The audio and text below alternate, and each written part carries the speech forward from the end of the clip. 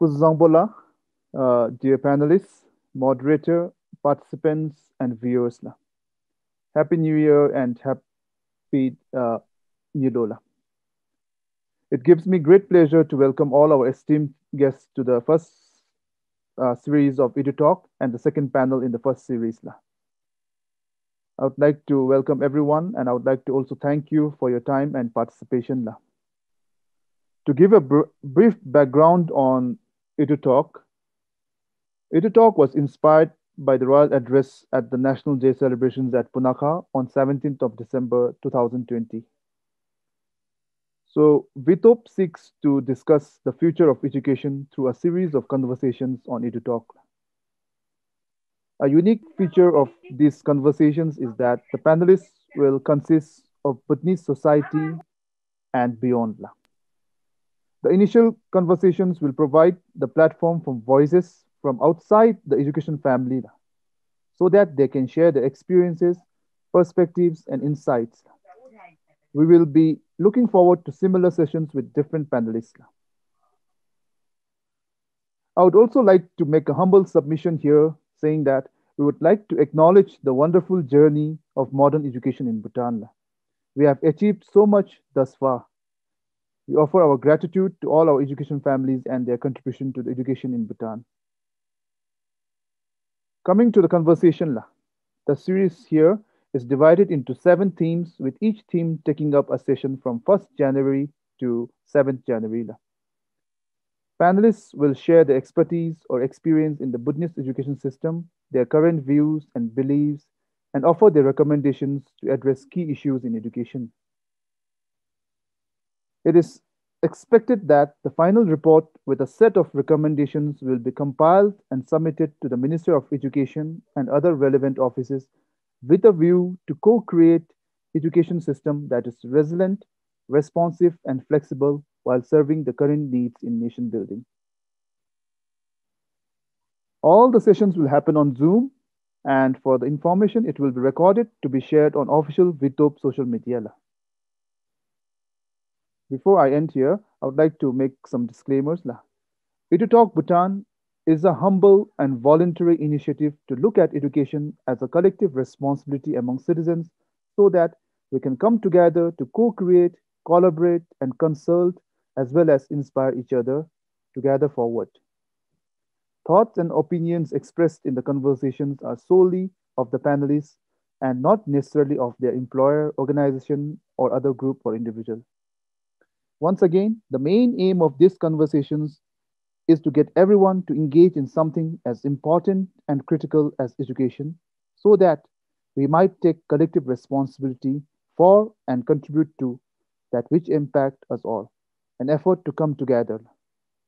With this, I would like to welcome our panelists and moderator for today.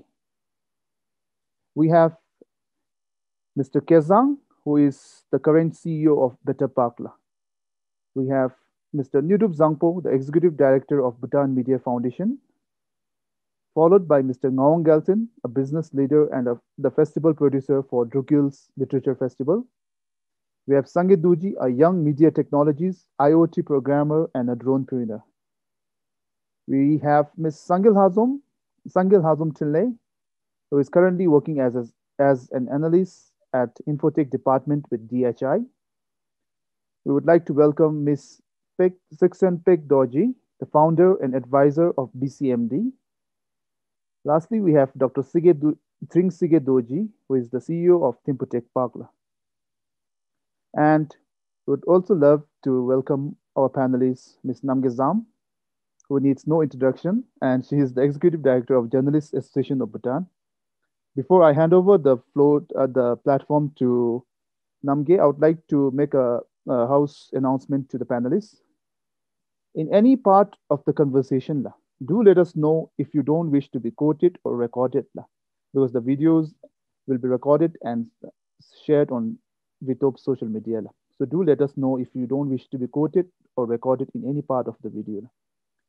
Lastly, as the organizer, I wish everyone a fruitful conversation and thank you for coming on board. That's Namge. Thank you, Sasanam. I do have a small opening statement for the session. A lot has transpired in the past 1 year as a result of the pandemic. We've seen education in Bhutan employ technology like never before. While it may be considered high-tech by general Bhutanese standards, on the global stage, it isn't. We've been incredibly slow on the tech uptake.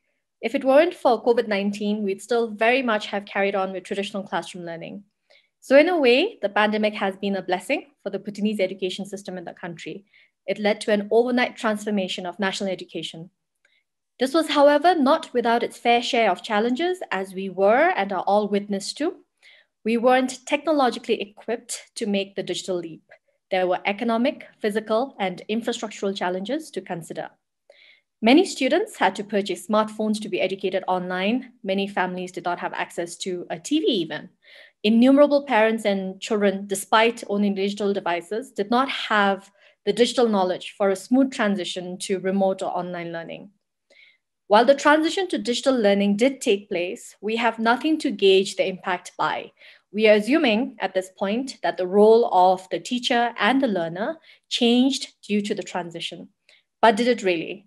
Despite the long overdue shift, the overwhelming perception is that students may not have taken away as much from online learning. Now imagine with great optimism that the pandemic ends within the next few months. Do we relegate online education to the sidelines as an interim measure? We know for certain that there will be an education channel on BBS thanks to VTOB, but what of online learning? I'm quite afraid that we will return to what is familiar and easier, the traditional classroom setting. Except for the Royal Thimphu College, hardly any of our educational spaces have adequate support for digital learning. Where are the computer or the IT labs? So how do we ensure that we sustain this transition and mainstream technology in education? I expect that this panel will have excellent views on the way forward. And with that, I'd like to invite our first speaker, Ampek. Well, also, before Ampek starts speaking, just to let you know that there is no pressure to speak for 15 minutes. I think we made the adjustments and said 5 to 10 minutes is great as well. And I will give you a reminder once you reach 5 minutes and then on to 10 minutes. Thank you. That's a relief to know. In the tech world, I think nowadays with YouTube, I'm told you shouldn't be more than 3 minutes, but I will be at least double that, but I'll try and keep it short. But thank you, Namge, for giving us this very hopeful start that the pandemic might end tomorrow. But basically, I guess, we live in a world of such rapid fire change, right? With the pandemic. And before that, it was climate change. I just heard a speech by the SecGen of UNDP talking about us being in an environmental crisis, despite the Paris Agreement on climate change. Politics, we've seen the global politics in the last 1 year, economy. So this is really, talking about an uncertain future and preparing our young people, and not just young people, people like ourselves, who want to continue to be relevant, to be able to learn about what to do in such changing times is a critical task. And therefore, I think the wisdom of His Majesty the King calling for a reform of education at this point in time. But I'm going to go kind of broad. I know Sonam was talking, thinking that maybe I could talk a bit more and share a bit about the social media work that we've been doing, but I want to go a little broad on education, having heard from a few of the speakers yesterday, and then zoom into a bit of the current situation, and then make a very quick recommendation for the way forward, right? So we're talking about technology. I think, not so long ago, we could barely talk to members of our family across Bhutan, when we didn't even have a phone connection. But today, everything is possible, right? All of us are online in school. We despair when our phone is not working well. We despair when we don't have a connection. I think technology has really helped us to stay, at least in Bhutan, well connected. And in a landlocked country, communications is, critical. So it's been really good for us. There's so much opportunity now as our information systems are being developed. So for example, in health, if technology could can enable us to collect more data about what's happening in the hospitals, in the outreach clinics, and etc., it can really help us to improve medical learning, for example, right? We have amazing tools, Google Earth. I mean, I just went on it and I found, to my delight, you can actually walk the main streets of Lhasa. You can go to many parts of the world and look, so there are so many opportunities there. And I guess we have also expressed interest in STEM education, and we have a digital Drukyul plan for Bhutan. All well and good. But as I reflected on the theme today, I thought that I'm still going to look at technology more simply as a tool or a medium to permit us to do something. So that, this old adage of, are we driving technology, or is it technology driving us, is the question. So to step into this world of technology and to embrace it or to integrate it into our daily learning, I think we've already realized that we have to change our mindsets and even our education system in several ways. First of all, many educators have pointed out the need for greater flexibility, the need for creativity in education, right? So that we can enable more innovative mindsets to grow. So today in Bhutan, I mean, we're going to have several more fab labs being developed, right, in colleges and in selected high schools. I think this is wonderful, and it'll really enable our young people and even older ones who want to sign up to explore, to test, to innovate, right? And critical thinking is the other one that many of us are, very bent on. We believe that in some of the work that we do in civil society and in certain schools, the ability to shape people's critical thinking abilities, so that we can cut to the core, we can judge, we can actually ascertain what information that's now being shared, let's say in the world of technology and communications and social media, is verified, is believable, what is fake, what is not, right? Because the speed of communications and information cuts across cultures. While we talk about the need, and we all acknowledge the need for creativity, for critical thinking, I think to foster that, we also need a change in the schools and the school system itself. Because it's not enough for us to walk into a lab and that's the time when we can, question and debate and deliberate and find and test and do all these. But when we go back to the regular classroom, if all it is about study, taking notes, then there's a real conflict there. So the question, which was posed by Namgay also, is if we go back to school tomorrow and we really want, to continue with online learning, we want to create a whole new generation of young people who can problem solve solutions, it's not enough creating laboratories where they can test it. I realize now the whole system itself needs to be looked into in order to foster that kind of thinking and questioning.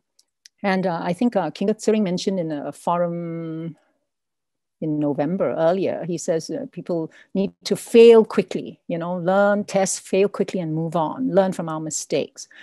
So tech tools, right, are important and are critical and are very important. But similarly, it's not just the technology, our whole environment, not just in school, but even at home, in the offices, in the public institutions that we visit. How open are we? How creative are we? Otherwise, I do sense that, oh, video off. Okay. I sense that some of our young people finding that conflict very glaring, and quite difficult to transcend. And I want to talk very quickly on social emotional skills. I know it's going to be part of a full session later on, but if we're going to integrate technology into our world of learning, then social and emotional skills is a must, because we are living in a world of, with less human contact and much more online time right now, right? Social emotional intelligence is also critical because we do see, we haven't tracked it in Bhutan, but we see the world around us, and we're learning that there's a growing level of depression, anxiety, you know, a sense of low esteem that many people feel when we use social media, when we use technology, and when we don't look like celebrities, we feel the peer pressure, right? So while technology offers some illusion of companionship and friendship with likes, you know, etc., we're not that great at handling our own real relationships, right? And communicating with real people, which has the risk of, you know, emotional sort of communications as well. So I think social emotional skills needs to be really thought about carefully. And then, of course, working with parents. I think with the technology that we talk about today and in education, we're always talking about the school, the teacher, and the kid and the children, but we never remember the family. And I feel that maybe that's an important missing link that we have to be wary of. You know, parents, we ourselves are not so clued in, you know, and we tend to welcome technology and we think it's wonderful. But at a very recent workshop that you know, Sonam and I were involved in, we also found that some parents, you know, permit their children as young as 6 years of age to come online on some programs like TikTok and to create, you know, videos and programs, not realizing the pressures of putting little children, you know, out in public domain, you know, and wanting endorsement by people who may not even know them, from strangers, for example. So this is where I read with some concern when the Ministry of Education mentioned that one of their plans for the upcoming year or so is to provide tablets, you know, as a learning device for every child from pre-primary upwards. I'm just bringing this up. I kind of feel like we need to look around us and have a good plan. And I personally do not think at the age of 5 or 6 actually, is PP, whether, you know, without educating the whole family, whether it's necessary at this point. I think we should start from the older youth or older learners and move downwards and observe, okay? And I say this because, for example, even in a place like France, you know, several countries have actually stopped elementary school, middle school children from bringing their smartphones and tablets to school. And as recently as 2018, the parliament in France actually even stopped them from using it during lunch and break periods, you know. The officials there were really concerned about the addiction to screens, and this factor sort of far outweighs the benefits of learning in a real environment. So these are things that we should just think about, because technology is a two-edged sword. So, and underlying all of this, I think technology, again, you know, we constantly remind ourselves, it's a tool, right? How do we use it? You know, do we use it for, you know, to do the wrong things more efficiently? You know, for example, like spreading mis without realizing it, right? Or subject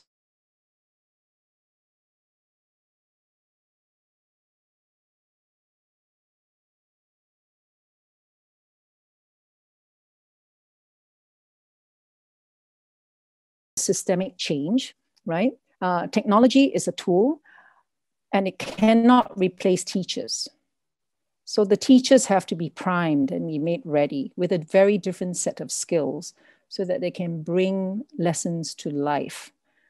All right. And by teachers, I'm not referring just to the teachers in schools and colleges, but also to the parents and siblings at home who are also modeling something for the younger ones.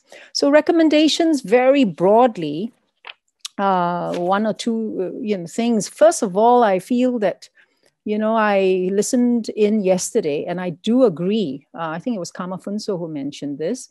And I think we need a long-term education vision and policy that will, include technology in it. And this has to be at least 20 years long, at least. I think education is a long-term journey, is not a 5-year journey. And I think if we can include all the political parties in the deliberation of what we want out of education, think long term, so that no matter who comes into the seat of governance, we have already agreed on this. And this then will assure us a clearer pathway. See, what I see is in some of my work also with the universities, I kind of feel like people are coming up with a mishmash of courses. A lot of it is to cater to the market. And but what we really need is a vision, right? Which will then find its immediate expression in the type of courses that we offer.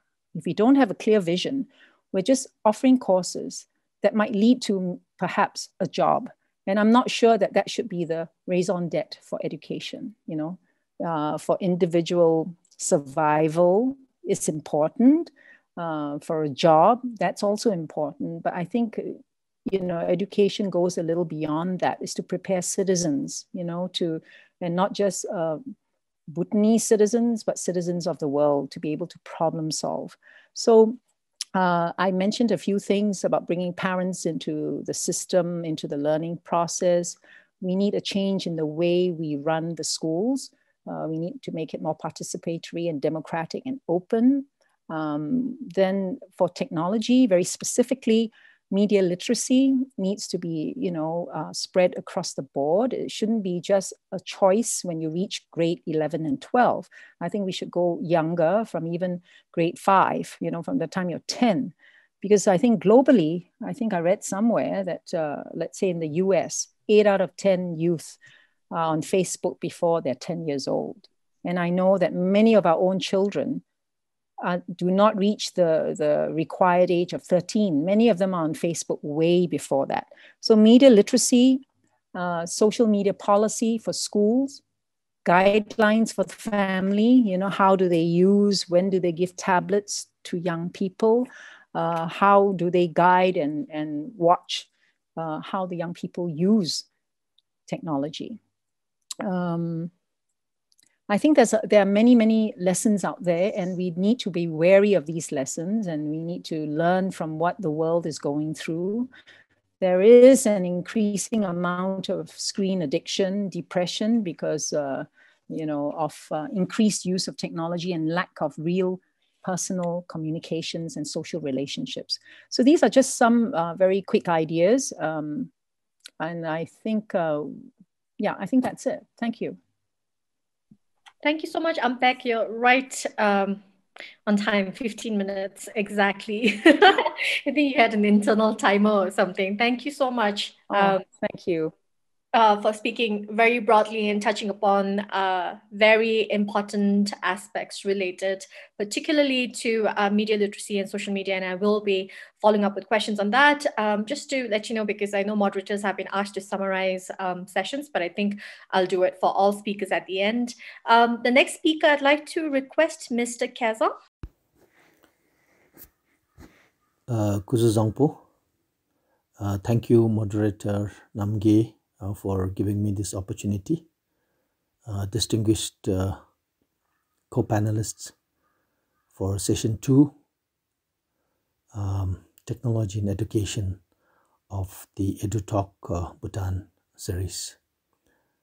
I take this opportunity to make a presentation on the learning and development framework of the Bhutan Education and Technology Academy Park, located at Chamjekha, above Kabesa, in the Yangfell real estate complex. To begin with, why did we start this ecosystem?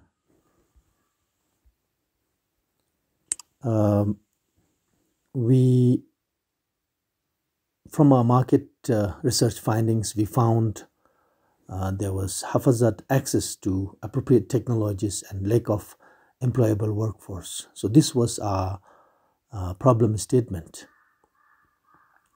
And the solution statement we have come up with is to deliver 21st century economy entrepreneurial workforce by harnessing technology for equity in Bhutan. The catchphrase is technology for equity in education.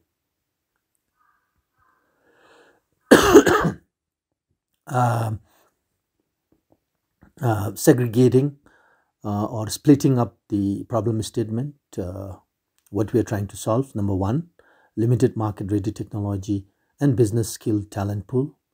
Number two, large number of students go abroad to pursue higher education.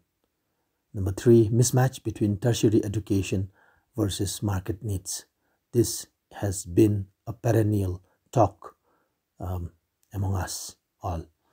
Number four is lack of entrepreneurial culture and product-first mindset. So these four problems need to be solved. That's what we found out. And in response, splitting up our solution statement, what we are trying to do, we actually have the learning and development component of the ecosystem, and then the tech park component, which comprises of co-working spaces, startups, advisory and incubation, serviced offices, and digital nomads services. So in essence, it's a combination. It's a Silicon Valley, a little Silicon Valley model that we are trying to implement, rather Silicon Hill we call it, in the sense of even for instance commercializing students' project ideas in an incubation center, and when they go out into the market, they go out with that business as an entrepreneur or ready to get into any corporate setting for life. We have 6 components of our L&D framework. Number 1 is L&D model. Number 2, facilitation approach. Number 3, instructional design framework. Number 4, assessment methods. Number 5, R offerings. And number 6, university progression pathways. In terms of the learning and development model, what we are using is the 70-20-10 model, which means 70% experiential learning, 20% social learning, and 10% formal learning, as opposed to what is currently there in Bhutan, mostly an 80-20 formal learning to practical aspects of learning, which is completely opposite to what we are trying to do. The 70-20-10 model offers flexibility for all those involved, teachers, students, and also encourages collaboration to learn, unlearn, and relearn. It also facilitates student independence and autonomy, promotes student ownership as a self-driving force, and offers meaningful experiential development for the student. It also encompasses applied knowledge, skills, and abilities. In terms of the facilitation approach, we use a hybrid facilitation approach combining the lecture style, coaching style, activity style, and group style, depending on the needs of the student, depending on the learning path that the student likes. The goal is to build a cooperative community of learners where teaching will be a shared activity, a shared learning activity. Personalized learning adapts to students' needs, enhances student engagement, fuses different ways of learning, and creates a lifelong learning culture to develop a self-driving force for learning, unlearning, and relearning. Instructional design framework. vis-a-vis the L&D model that we have, 70-20-10 model. Experiential learning will comprise of things like practicals, case studies, field visits, internships and apprenticeships, exchange programs, field work, whereas under social learning, it will comprise of guest lectures, conferences, focus groups, group works, assignment, mentorships, and the 10% formal learning, of course, will comprise of lectures, seminars, self-paced LMS, learning management system, which will provide for tutorials and self-study, access to e-library and workshops. In the context of the current system that we have, as per the Bhutan qualification framework, this three components, experiential, social, and formal learning, is reflected as a theory, which is classroom, LMS, and guest lectures, then practical, comprising of research for assignments, case studies, field visits, group works, focus groups, and on-the-job training, the third one, which is in the form of internships, exchange programs, apprenticeships, and field works. Assessment methods. Our assessment method is based on the Bloom's taxonomy, aimed to support attention, retention, and transfer of learning. It's as opposed to a one-time or a two-time assessment in a year.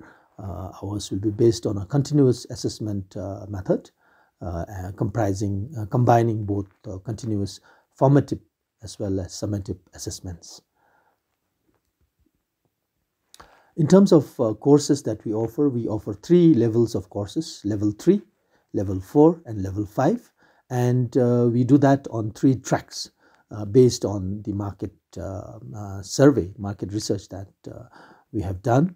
In terms of the 3 tracks that we offer are business and management, startups and entrepreneurship, computer science, and IT, which also includes cyber security. So these are the 3 tracks that we offer at 3 levels: level 3, level 4, and level 5. And to qualify for level 3, we are taking in students with the class 8 plus some experience, which can be considered prior learning, and we give credit for that through what is called the recognition for prior learning, which is there in the Bhutan qualifications framework, as well as the Bhutan vocational qualifications framework. So we are going as far as class 8, and then level 3, level 4, level 5. Level 4 is equivalent to year 1 bachelor's degree, and level 5 is equivalent to year 2 of a 3-year bachelor's degree. And the idea basically is to actually facilitate level 6, which is the final year of a bachelor's degree, where students can have the opportunity, if they want to pursue bachelor's, to go outside to countries like Sri Lanka, UK, Australia, Malaysia, Thailand, and many others with whom we are in the process of building partnerships. This slide shows the Bhutan qualification framework progression pathways, and that's what we are following. We are emphasizing on facilitating or implementing the pathway that this slide shows, in the sense of how vocational and technical education can link with the school education and higher education. We are also aware that there is a lot of stigma around the TVET students that we produce, and we're trying to transform or catapult that mindset in the coming years by showing to the world that such tertiary education graduates are the need of the hour, people with holistic skills. And of course, if you want to do your higher education, you can still finish the diploma and go to a bachelor's, and many countries allow that. Also, for our 3 levels, you can drop anytime, in the sense of if you have a business idea and want to implement it, or if you have got a job, you can drop from that academic year, but you can still continue with us virtually or through a blended model, delivery model that we have. So it's not necessary for students to stay with us 3 years, but they can drop any time, and they can study from anywhere in the world. We have weekend classes. We also have evening classes to cater to people working, if they don't find the time during work to study for their particular course. So when we say level 5, we are referring to level 5B as defined in the tertiary education policy of Bhutan 2010. Level 5A, it takes you on a largely theory-based track, which is what our colleges are offering, and colleges outside. Level 5B are programs that focus on practical, technical, or occupational skills for direct entry into the labor market. So that's where we are in terms of building a market-ready, employable workforce. And level 6, just for your information, are programs that are devoted to advanced studies and original research, which is a bachelor's, third year of equivalent to third year of bachelor's degree.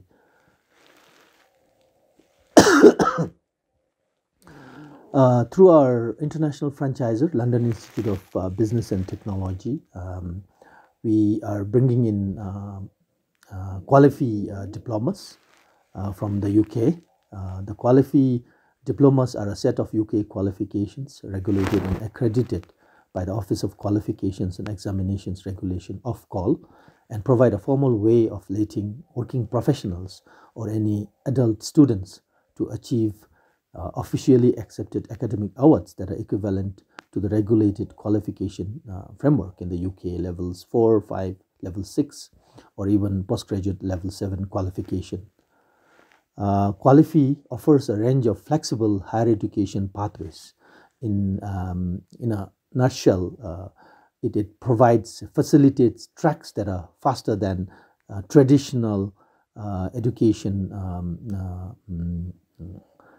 pathways, in the sense a normal 3-year degree can actually be done through a 2-year track that Qualify has designed, and these are recognized internationally. So basically, there's a big difference in the sense of how you achieve a degree without compromising on the quality and content of the course that you take. This slide shows shows examples of progression routes that Qualify offers. So, for instance, level 4 and 5 diploma in business management, which can be done in 2 academic years or can be fast-tracked in actually 12 months, can progress. Level 5 diploma holder can progress to a final year of, say, BSc degree in business administration, final year of BA honors in business management or international accounting. Level 4 and 5 diploma in business enterprise, the course that we offer, can progress to BSc degree in marketing science, BA in marketing, BA in business management, or a BSc in international accounting.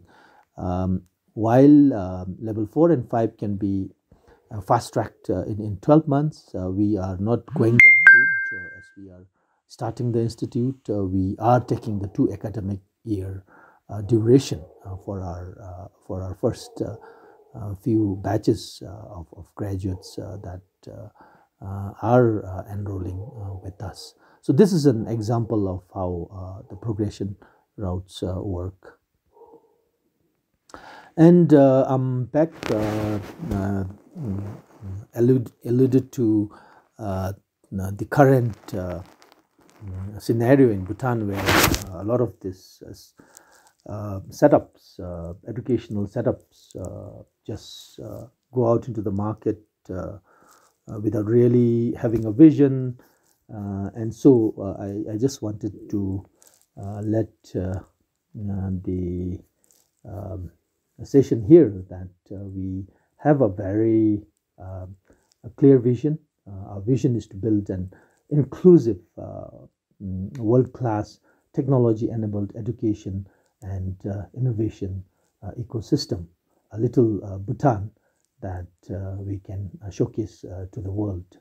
World-class, meaning we will be nurturing people, nurturing our students to be employable in any part of the world and become a digital citizen rather than just looking at getting employed in the civil service in Bhutan, for instance. So with this, thank you. And you can contact us at hello@betapark.bt. Obviously, the website is worldwideweb.betapark.bt. Thank you. Kadinche. Happy New Year, Happy Nilo, and a happy weekend to everyone. Kadinche. I'm going to invite next speaker, Dr. Sige, Dr. Sring Sige. Good afternoon, everyone. I think I would directly get into my talk. I don't have a prepared presentation, so I have thought about what to talk about in my mind, and I think I'll probably take less than 15 minutes. But if I do wander around, please bring me to track. So firstly, to give a brief background on the need for such a conversation, although the organizers have already talked about it, I also feel that this is very timely and a very important conversation. Education is the solution for everything, for any problem or any discussion that we have, and if we have to brainstorm about solutions. And I think if you say that if you give education as one of the solutions, I think you will never go wrong. So that way, I think education is very important. And so the V-TOB taking this initiative to organize this talk, I think is very great.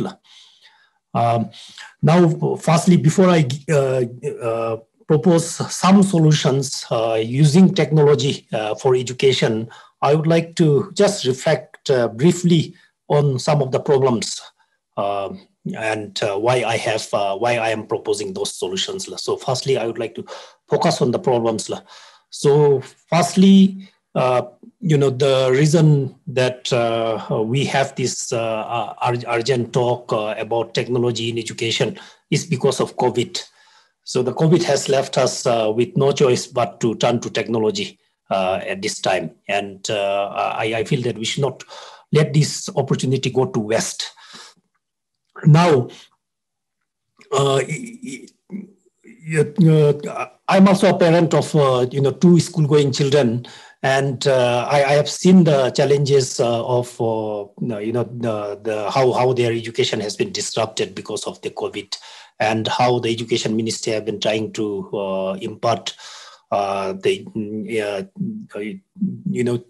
to have some sense of normal teaching learning going on through the use of technology, but there has been a lot of problems despite that.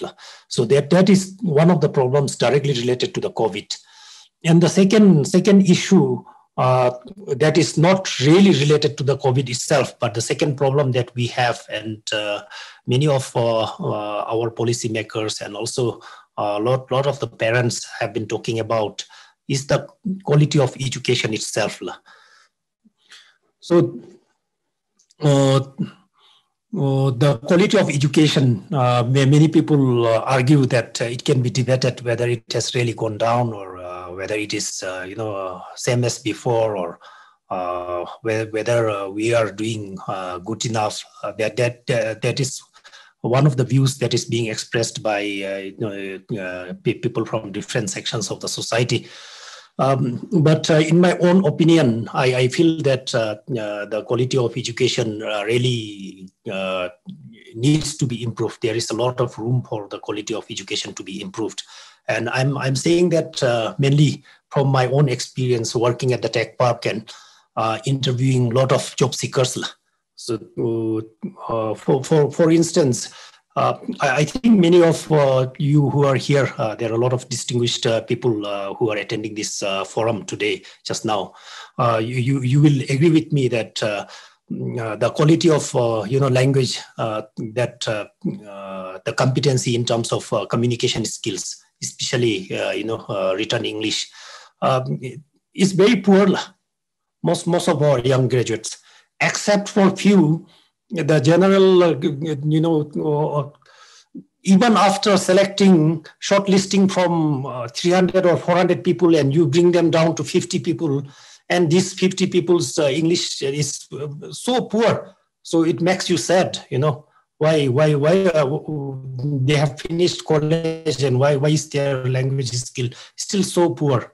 I'm sure many of you will very well agree with me. So this also reflects, I think, probably the general skills in their critical thinking and all that. So quality much needs to be improved in terms of quality session. Related to that, just recently, actually, I said it at a much bigger forum as well. Recently, I was in an interview panel interviewing some engineers and technical graduates. And these people who have studied, IT or engineering for the last 4 years, fresh out of college, they are from the Bhutanese colleges. They have not heard of Elon Musk. So that was so saddening. And it seems that many of these people who came to the interview panel, they have gone through this rigorous shortlisting. And these are the people, who like among the best, and they have not heard of Elon Musk, or they are not really aware of the technological advances taking place elsewhere.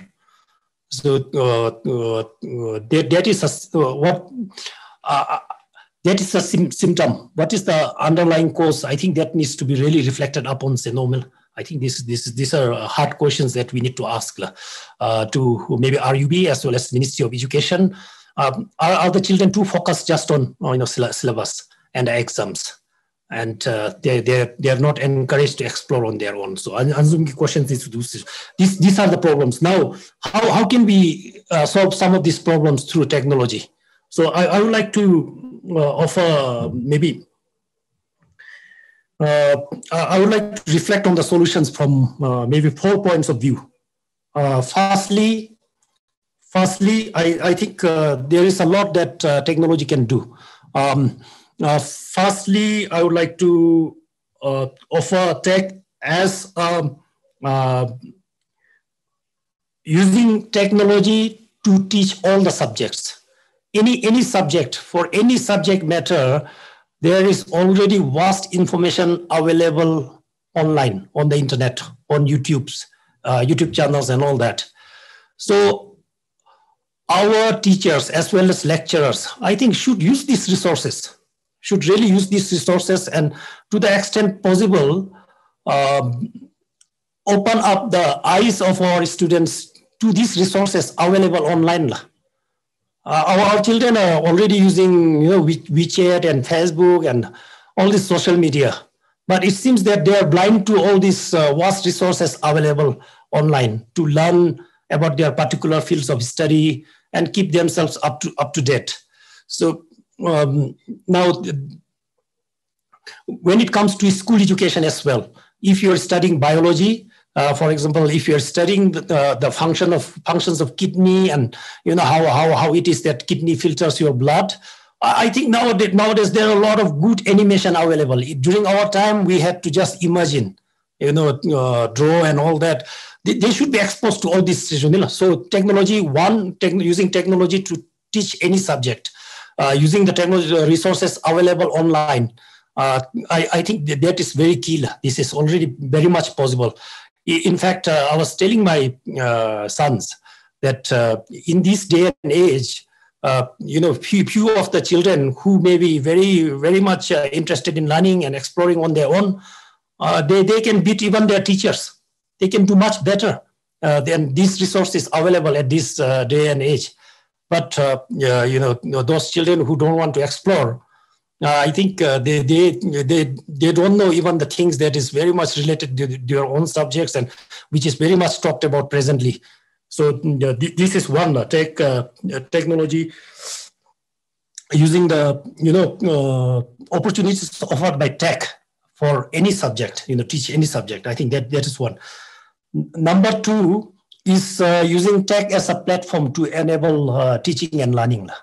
So using the tech as a platform, now I'm talking about things like Google Classroom, and maybe there are many other platforms. There are platforms that you can purchase by paying a license fee, and many private schools are, I think, already using this even in places like in India, in cities like Bangalore and all that. So using the tech platform to enable this teaching learning, so that you achieve what you call the blended learning mode. That can be achieved through these different tech platforms. There are also tech platforms that uses augmented reality and virtual reality. I think nowadays there is no free platform right now, but I think you need to pay a certain license fee, but these technology platforms are available. So the second one is, so this is the second one. So second one is we can use these technology platforms to enable this blended learning, teaching learning platform. And this, I think, should be kept up. We should do it phenomenal. I think we should go for at least blended learning, if not totally online. Now, number three is the tech education itself.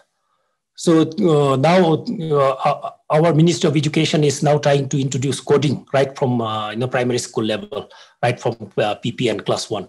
I feel it's good.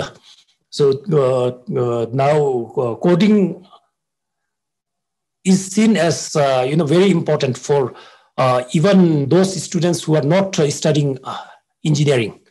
So coding is very important. Last year I was in Taiwan for a very important conference, and there was a very respected professor, a Taiwanese professor. He teaches in the US and also is someone with many patents to his name. And he was saying that in one of the universities where he teaches, even the low students are required to learn some coding. So the coding has become so important.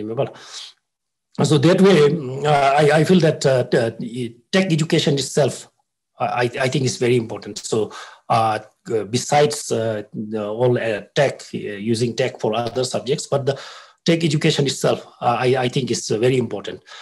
And on that note, let me share my own personal experience. After class 12, I got a scholarship and I went to study in Australia. So I went down there to study engineering. And the course that I was sent for was electrical engineering. And that was like 1996. From 1996 to 1999, I was there for 4 years. I graduated in 1999. As an electrical engineering student, I learned a lot of coding. So when I came back and started my job at Bhutan Telecom, they very badly needed someone who knew programming. So that's how I ended up doing a computer science job rather than electrical engineering job. So since then, my direction went towards IT. But today, even today, I think our electrical engineering students in Bhutan don't learn as much coding as I learned more than 20 years ago. So how far behind are we? This question needs to be very much asked. In the late 1990s, all the Australian Australian universities were teaching coding to even electrical engineering or civil engineering students back then. But in Bhutan, even now, our other engineering students are not learning much coding. So I think there's a lot that needs to be reflected on. So how far behind are we, Ani? Number 4, the fourth one is about using technology to continue our education process during this pandemic. I think this is very important. I'm sure that the education ministry must be very concerned right now. Now that the community transmission is confirmed, I'm sure that opening the schools right away will be a problematic thing. So now the education ministry might have to resort to some means to continue the teaching learning for our children. So in that respect, I feel that the tech can really help. And even before they reopened the schools, they had started giving assignments through Google Classroom. But in terms of the teaching itself, it was broadcast on BBS TV. I'm not sure whether these lessons were uploaded on YouTube. If not, I think we should have some YouTube channels open for different subjects, or maybe school-wise or overall. I feel that something like that could really help. Maybe besides YouTube, there may be other technology platforms that can enable that. I think that will really help. For instance, if you have to turn on the TV, then you have to catch it at the right time. But if it is on a platform like YouTube, you can go and watch it anytime you like. So that is one. And Google Classroom, I think, is in terms of giving the assignments and handing in the assignments is quite good. Probably exploring more on that. And the main thing is on how you deliver the lessons. I think that can be done on technology. So those are the 4 things. Now I come to the last part of my talk, and that is the recommendations. So I would like to just give 3 recommendations. So one is directly related to the last part that I talk about. Please implement, teaching learning using technology during this COVID situation. So it needs to be improved from better than what it was earlier. For instance, if I were to give the example of my own sons, they couldn't really catch the lessons, but they were mostly learning on their own. And then they at least were submitting the subjects, submitting the assignments. But if there is some way online that they can watch the lessons anytime they are free, I think that would be much better. And if possible, maybe even having a kind of, some sessions being delivered via Zoom like this. But I think the challenge will be that not all students will have access to internet connection and devices. So that takes me to the second recommendation. So the government needs to come up with a strategy to, try and close the digital divide as much as possible. So that, our sons and daughters, they have access to internet, they have access to devices. But what about the, people from the rural areas and underprivileged, children, even in the town areas? So that needs to be thought over. Number three, I think one of the most important is that our education ministry and also the teachers, we should really focus on making the children explore and learn on their own. I think it's because of not making them do that they are too just exam focused and syllabus focused. So in this day and age, learning the facts are not important. In fact, even I think we can have open book exams these days so that they don't have to memorize, but you can ask questions based on critical thinking or searching for answers on their own using the internet and things like that. That is, I think, more realistic. So I think focusing on making the children explore more and make them ask questions. It should not be just learning facts and not just confined to syllabus. I think this is very, very important. Otherwise, we will have a lot of engineers who have never heard of Elon Musk, even in this day and age. So that is my last point. And related to that, I would also like to mention again, because a lot of people are here from the education fraternity. I think that there need not be too much focus on, making the children cut their hair too short and things like that. Let the hair be clean and all that. Let them be, make them really inquisitive and explore and things like that. Just focusing too much on, cutting the hair and all that. Even during our high school days, it was not so.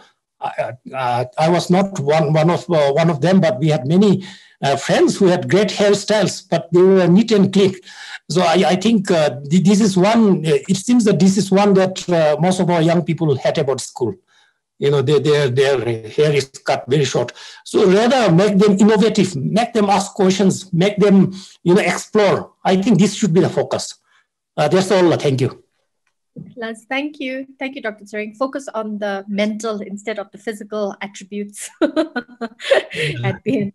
Thank you so much, La. I'm going to invite Sangil Hazu to speak next, La.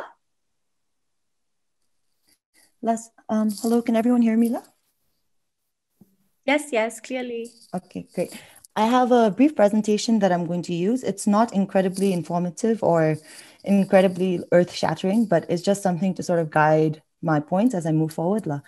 So just as to provide a little bit of context, my name is Sange and I'm currently working with the InnoTech department at DHI. And although I'm working at DHI, I actually do have a passion and some sort of background in education. I have a master's degree in international education policy, and I formerly worked with the Royal Academy in Pambisa. So essentially, I have experience working on a policy level when it comes to like education and digitization and technology. But I think because of that, a lot of what I'm going to talk about today is more on a big picture level. So I would like to apologize if I'm missing out on any details for people who are more detail oriented. But to get started, when I think about technology in education, I think it's so important for us to go beyond using YouTube videos and Zoom and Google Classes. I think this was brought up by Sir Sonam in the group chat as well. I think very often we consider a PowerPoint as using technology in the classroom, or we consider just using Zoom and online communication as a form of technology. But I think there's so much potential for us to go beyond all of that. And I think that when we talk about using technology in the classroom, I think it applies at all levels of learning. So this goes to early childhood education, it goes to elementary school, primary school. And I actually think that this is something that needs to be taken into consideration when we talk about education beyond tertiary learning. So when we talk about reskilling channels for adults as well. And similarly, I think a lot of the times when we talk about incorporating technology into education or sort of adapting our education systems to keep up with technology, I think Ampek mentioned who's keeping up with who more, technology, or are people guiding technology, or is technology guiding people? But I think the way technology is moving and how fast things are changing really calls for fundamental restructuring, not just incorporating things back and forth, a few things here and a few things there, but we really need to fundamentally understand and think about redesigning the structure that exists around learning. So I'm in no ways an expert, but I just want to share a few things that I think need to be considered or thought about in the way that technology changes education. So I think it's become quite apparent from a lot of what my fellow panelists have said, that because of technology and because of the wealth of information that's made accessible through technology platforms, the what of learning has changed. I think content-based learning is something that has become somewhat obsolete. There's no point making children memorize a multiplication table if they can just do it on a calculator. So honestly, I think we're leaning towards a more skill-based curricula, which I think is really important. And it's something that we really need to start prioritizing in the classroom. We need curricula that supports skill-based learning and also that encourages people to try. I think that's something that's become really apparent with technological advancements, is we need to start encouraging people to sort of take risks. So the what's that their learning needs to be about challenging themselves, developing new skills, learning and relearning. This is something that I think has come up in the previous presentations as well. But with the way things are changing in this day and age, I think it's really important for people to know how to unlearn something and relearn it as fast as they learn something from scratch. So this whole focus and the skills that are needed for learners to be adept to the new world is actually really important to consider when we talk about education. And similarly, I think something that technology has also changed is how people learn. So of course, this is very apparent. People are now learning through social media, multimedia resources. They're engaging all of their senses and so on. But I think what I'm trying to get at here is that the power of data, the platforms that we have accessible to us and technology that we have accessible to us has really given us the opportunity to empower learners to sort of take control of their own learning. So till now, when we think about assessments, especially when I think about assessments when I was in school, it's a matter of, did you pass? Are you going to go to class 9 after class 8, or are you going to stay in class 8, right? It's like a very pass-fail binary metrics. But with the power of data and the power of predictive models, I think we have the capacity to inform students about how they're learning, about their learning trajectories. We can provide learning analytics that help students understand, these are my strengths, these are my weaknesses, and this is how I can better myself. This really provides the opportunity for some sort of individualized learning curricula, which honestly, I'm sure many people have been trying to do it in the past, but because of lack of human resources or just not having enough teachers or not having enough human capital, haven't been able to do. But now with data and now with the power of digital technology, this is something that we can really infuse in our education system. And I think this will really help change the way people learn. And I think that will be for the best as well. And something, the third point of what I think technology is doing to change education is technology is sort of changing where we learn and who is responsible for learning. So like I've been saying, technology has made so much information accessible via the internet and all these other platforms.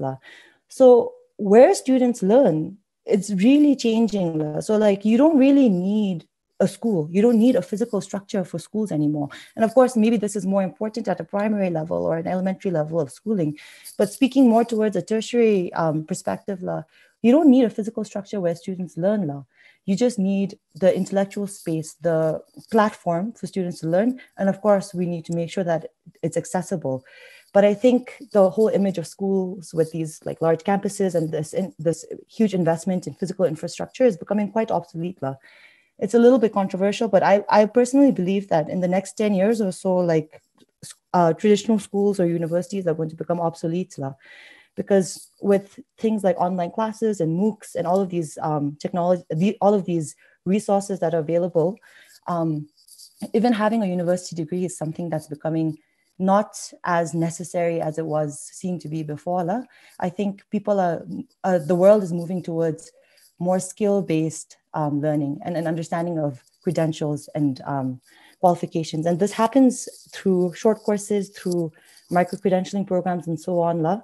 So as the structure of what is considered and what is valued as learning and education is changing, the responsibility of who provides these learning opportunities is also changing. Because right now, when we have a conversation about education and learning, we talk about the school. This was mentioned earlier as well. We talk about the school, we talk about the teachers, and sometimes we talk about parents. But I think there's also now a shift in the role where we talk about companies, organizations, governments, these employment agencies. This, of course, again, applies to a more tertiary level, but how do these industries contribute to learning opportunities? How can they create environments where people are becoming lifelong learners and sort of afforded the opportunities to skill and reskill themselves? So it really does open up the platform for who is responsible for providing these learning opportunities. And I think all of these opportunities are quite exciting. I think for me, I see a lot of opportunities in a lot of ways that technology is changing education, and the fact that it could really sort of transform the way people learn and the way people access things. But I think it's so important to recognize that if tech-savvy curricula is only made available in urban areas or in wealthy schools or in private schools, we will, by virtue of the education opportunities and the education system, be widening social inequalities, because this immediately has an effect on the types of jobs and the types of livelihoods that young people are going to be able to afford themselves, or even working adults. If they're not afforded the opportunity to reskill themselves and become more technologically savvy in the area that they're working in, then they're stuck and they're left behind. So I think when we talk about technology and education, it's not just about seizing these opportunities, but it's also actually a must for inclusive growth for all of us. So I think this sort of leads me to what does this call for, right? All of the things that I've mentioned right now. In order to seize these opportunities, what do we need to do? And I think that it comes down to a few of the points that I have here on the slide. I think reprioritizing budget is something that's really important. Coming from a policy perspective, I understand how almost everything we do comes down to budget and resources and how we're going to allocate these budgets. And I think we at the policy level, it's really important for people to sit down and assess and think what is valuable for learning and what is valuable for learning in this day and age with the technology that's available to us. Do we need to be investing in physical infrastructure, or do we need to be investing in digital infrastructure? Obviously, I'm biased here, so I'm not going to really spell out my answer. We also need to transform the teaching profession, because if we want our learners to be able to learn the best skills and adapt and change and do the best that they can by leveraging technology, they need to be guided by the best. They need to be guided and supported by people who have resources and who have the potential and honestly the capacity to provide support. I think a lot of our teachers don't have that capacity or the resources or the training necessary to be able to take things forward. So we really need to look at transforming the teaching profession. And this isn't just in terms of monetary support, in terms of like reputation, it's in terms of actually having them equipped skill-wise to be able to do what's necessary. I'm a big advocate for non-traditional forms of education. And as I said earlier, I do think that with technology and with everything that's changing in the world and digitization, non-school forms of learning and education are going to become incredibly important in the next few years. So I think this is where we need to start thinking critically about what we have at our disposal and how we can take it further. So the first thing I said is educational media. I'm so excited that we have V-TOB. My nieces and nephews are his biggest fan. But how can we take it a step further? How can we enhance educational media in Bhutan?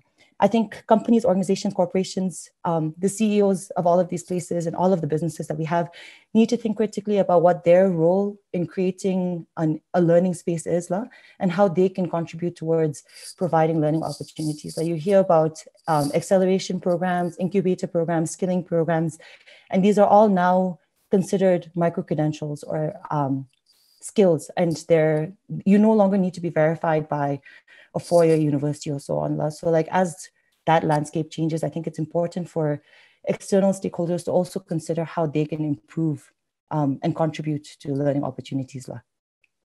And that sort of touches on my next point about moving away from the expectation that schooling has to be a four-year linear trajectory. We need to encourage people to develop skills in various areas, do short courses, be creative, and sort of explore different avenues. And I would like to believe that if we do all of this, we will be able to empower our learners, because the most important thing at the end of the day is that people need to be empowered and be motivated to be lifelong learners. And they need to understand that learning is their responsibility and is a privilege for them, and that society or all of the relevant people are going to do whatever they can to support that calling for them. So it's sort of, we need to provide the resources and the platform necessary to empower our learners. And I think last but not least, I think this was mentioned earlier as well with a lot of the learning, relearning, and about the iterative learning process. But I think in order to successfully transform education to incorporate technology or to successfully leverage technology for education, we need leadership and ownership. And I think this is where we need to be willing to try, fail, learn, and then try again.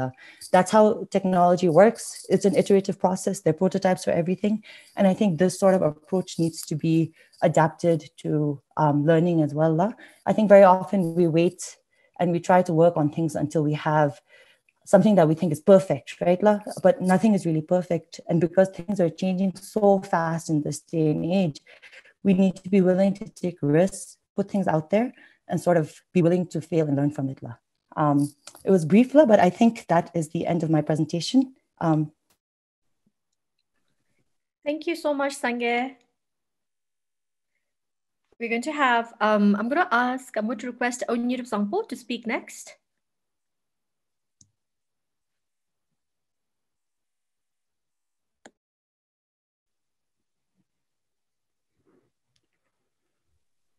Thank you. Good evening, everybody. I don't have a presentation as such. I'd like to dwell on a few thoughts that I had on the subject of technology and education. And first, I think today's discussion is about leveraging technology to enhance teaching, learning, and learning experiences of our children and youth. I think in this context, one issue for all of us to think about and discuss, which is digital citizenship. This is already there in our curriculum, but not enough focus has been given to it. Digital citizenship, I think, is digital technologies, especially ICT, with technical and ethical abilities, so that we become productive, democratic citizens of a country. So I think, and look at ways in which we can incorporate this more fully in the Bhutanese curriculum.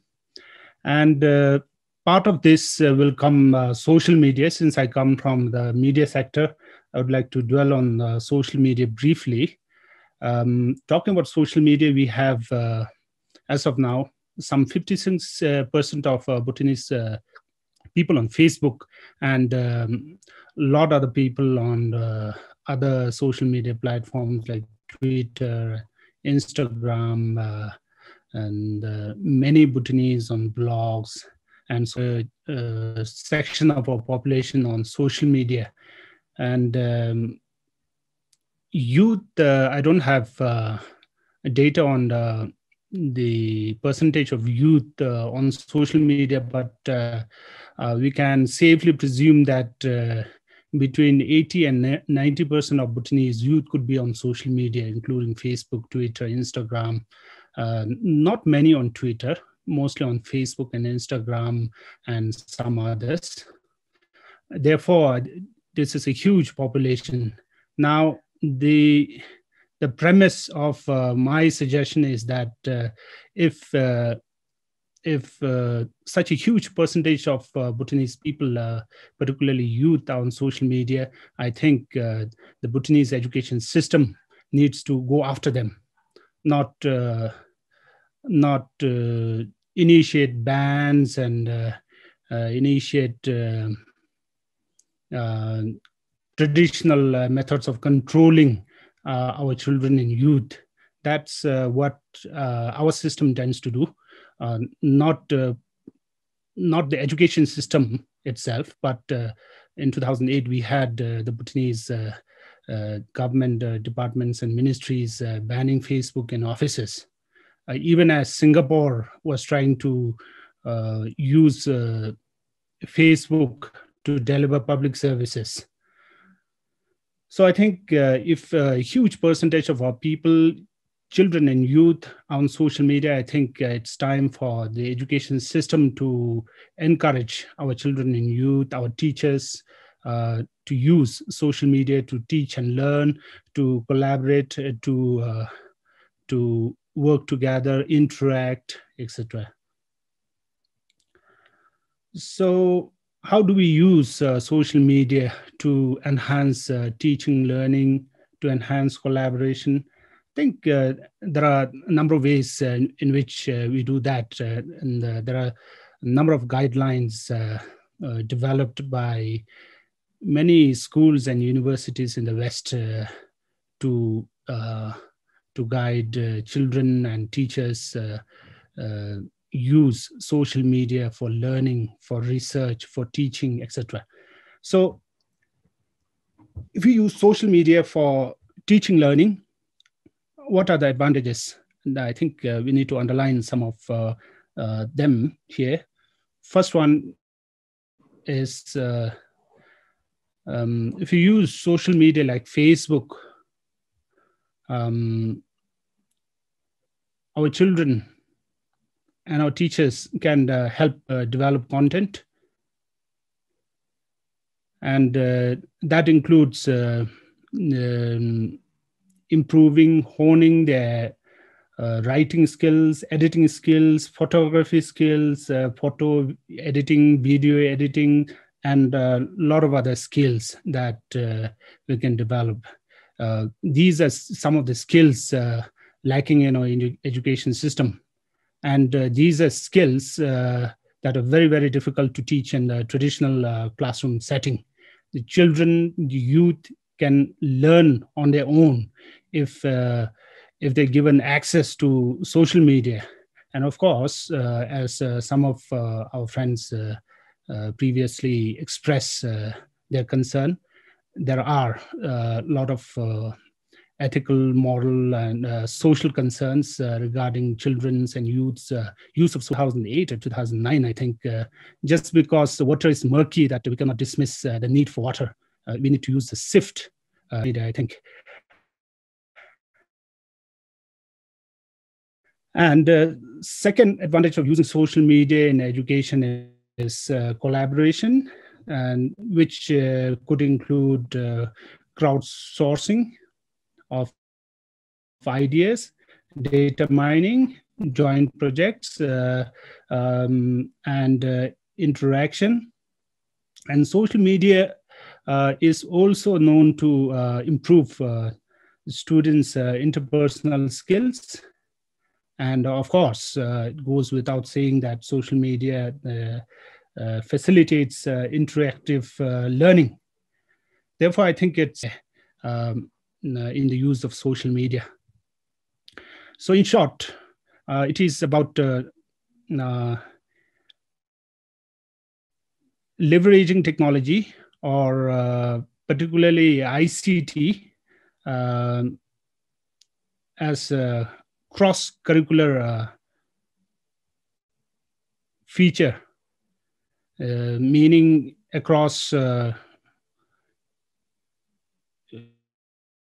using technology, the help of technology across different curricula, not just in the technology or science curriculum.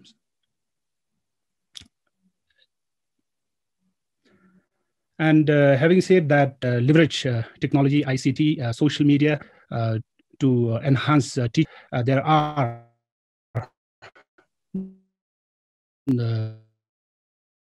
risks and there are dangers out there on social media. Our taking advantage of social media needs to be accompanied by, as Ampek mentioned, media literacy. So I think media literacy needs to start early. I think it's not about not handing out tablets or mobile phones or the digital technologies to our students. It is about how do we encourage them to use them positively. So that's it, Namge. Nice, thank you, Onyudob. Nawang, you are up next. I'll request you to speak now.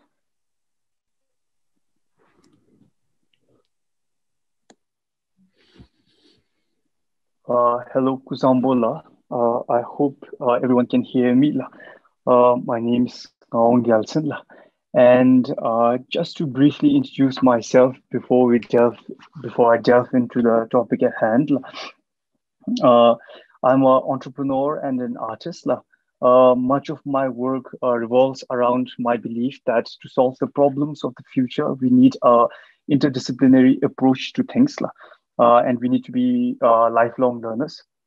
how I do that in my personal career, in my professional career, is that, for example, I'm currently at the Ministry of Agriculture to develop value chain system for an organic agricultural product.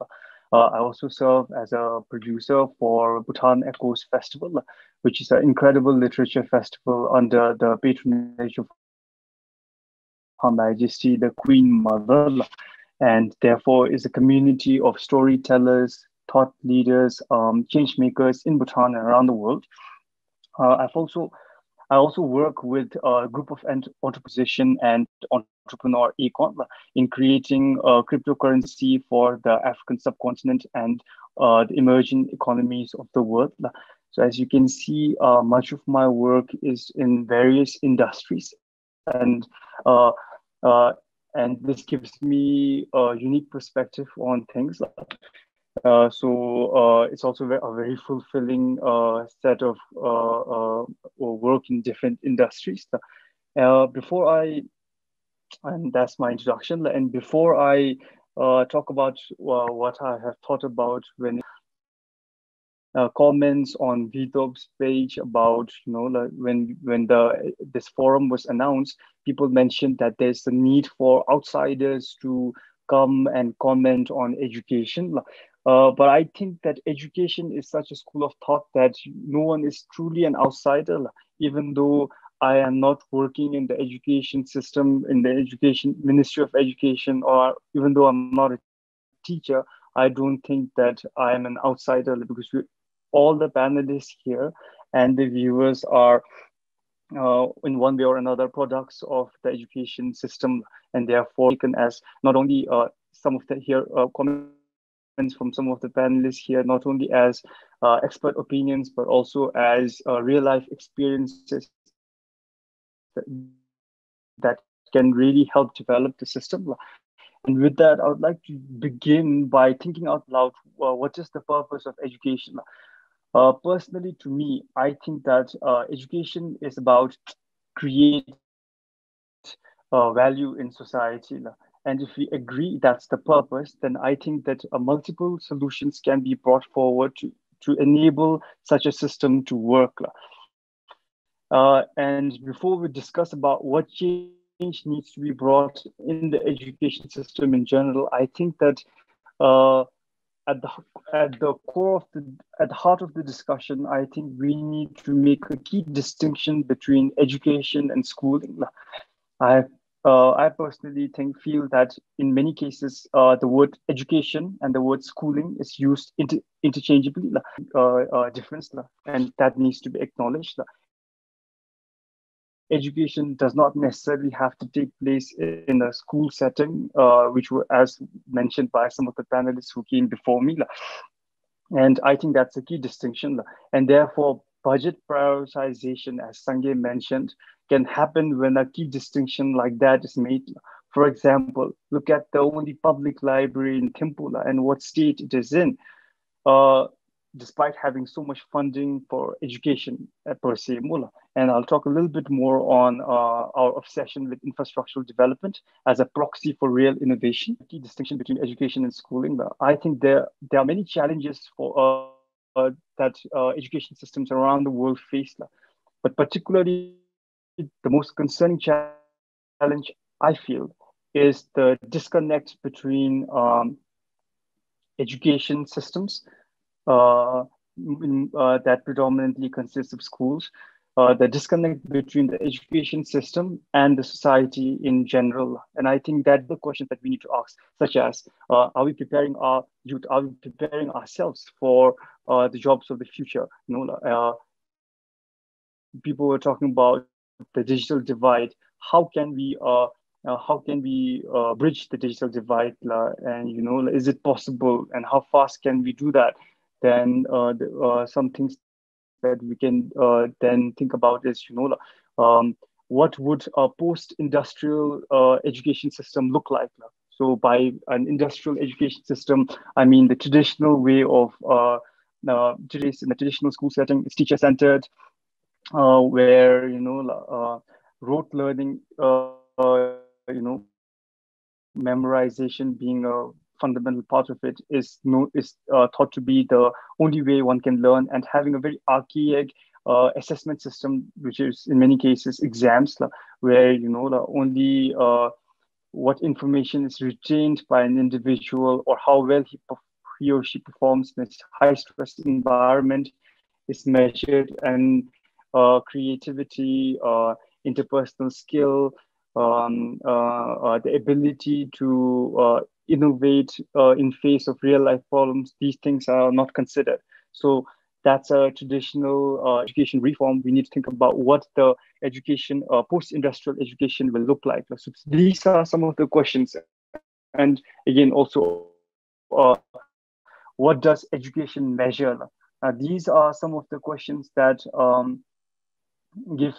all, I think, come from the fundamental problem, which is the disconnect.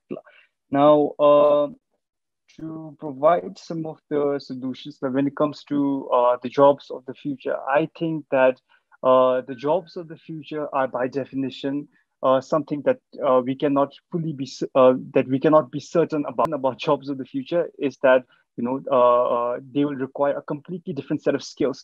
So now, as policymakers, as educators, as individuals in a society that will be affected by what education reform we take, we can try to develop a charter mission, chart objective, charter policy, or we can create what Nassim Taleb calls anti that we face. Now, what I mean by that is, Ampek earlier was mentioning something very interesting. It's about relevancy. How do we stay relevant in a changing educational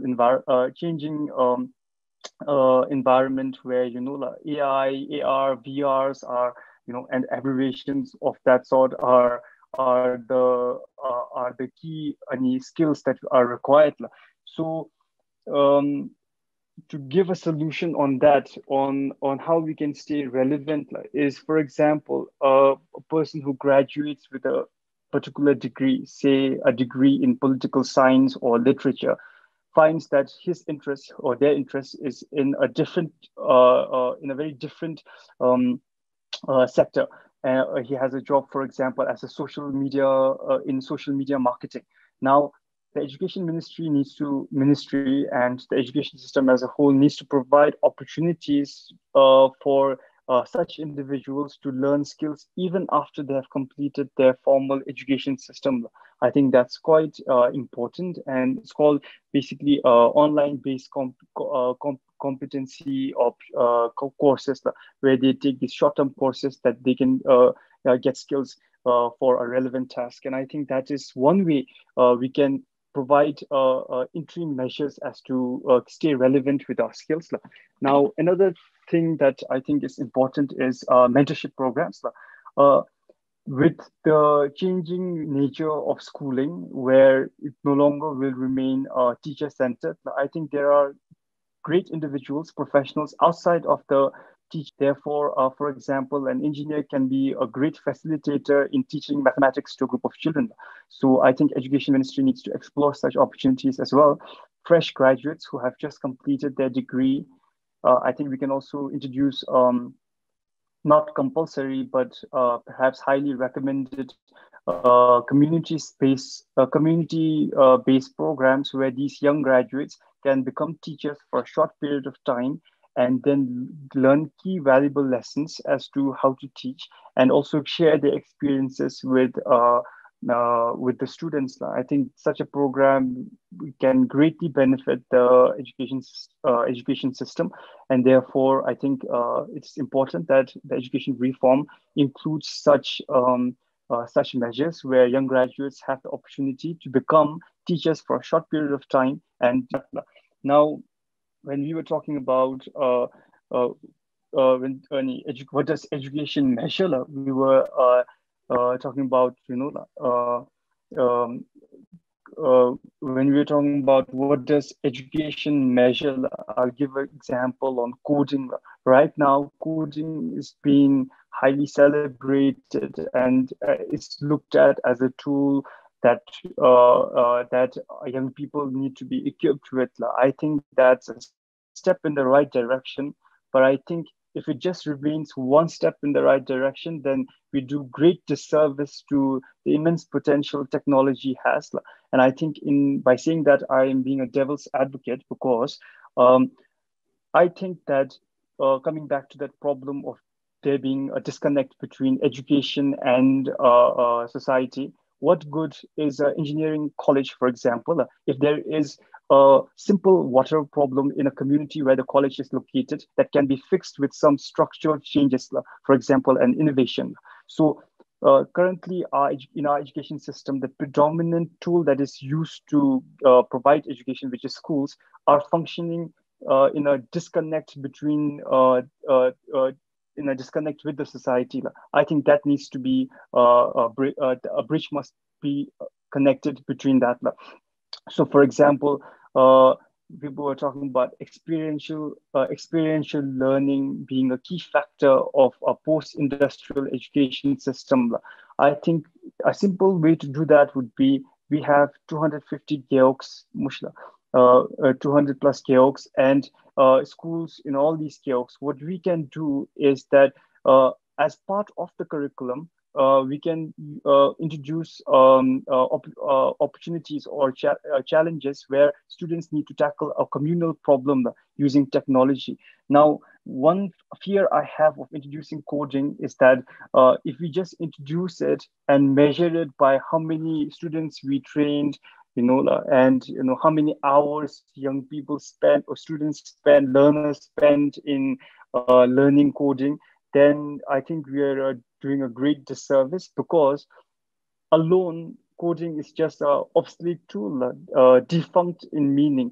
It needs to solve a societal problem to be useful, and therefore institution, the education system, and stakeholders that are introducing coding need to go a step beyond, and also try to really enable these young coders to solve real-time societal problems. Only then I think it will have any meaning. So, I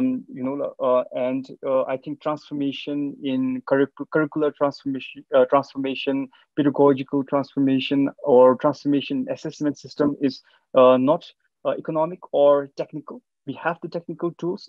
If we reprioritize our budget from our obsession with infrastructural development, like building schools does not equal real innovation in schooling. So, so if we can reprioritize our budget, I think we really have the ability to bring real innovation in education. I think the only barrier that exists are psychological at an individual level, political, and cultural at the societal level. Like, we need political will to improve education system, and the education ministry, to be specific in Bhutan, the education ministry needs to be take a lead role in that, and bring real changes in the education system. So, before I forget, I think there's also a case for integrating entrepreneurship programs in our schooling, because if we go back to the start of my presentation or talk, I mentioned that I think the purpose of education is to empower individuals to create value in society. And who creates more values than entrepreneurs?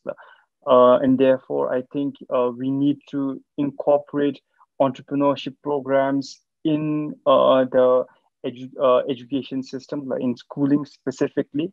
And only then I think we'll see lasting changes. And the whole idea of mismatch between degrees provided and the job market at the end of it only stems because there is no real communication happening between the education system and the employers and the current employers. I think if we can bridge this gap, then we will see lasting changes in the education system.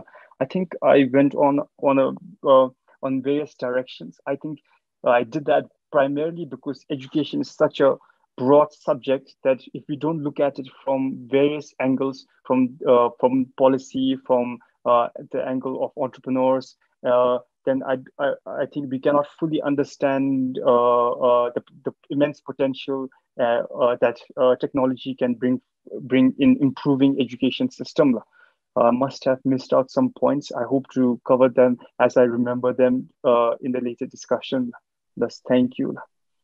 Thanks so much, Ngawang. I was pleasantly surprised to hear you bring up Nasib Talib. I'm a big fan of his anti-fragile school of thought as well, but I think that is something that you could develop a little further so that maybe other people could also buy into the idea. We have our final speaker for the panel. I'd like to request Mr. Sangidoji now to present Islam.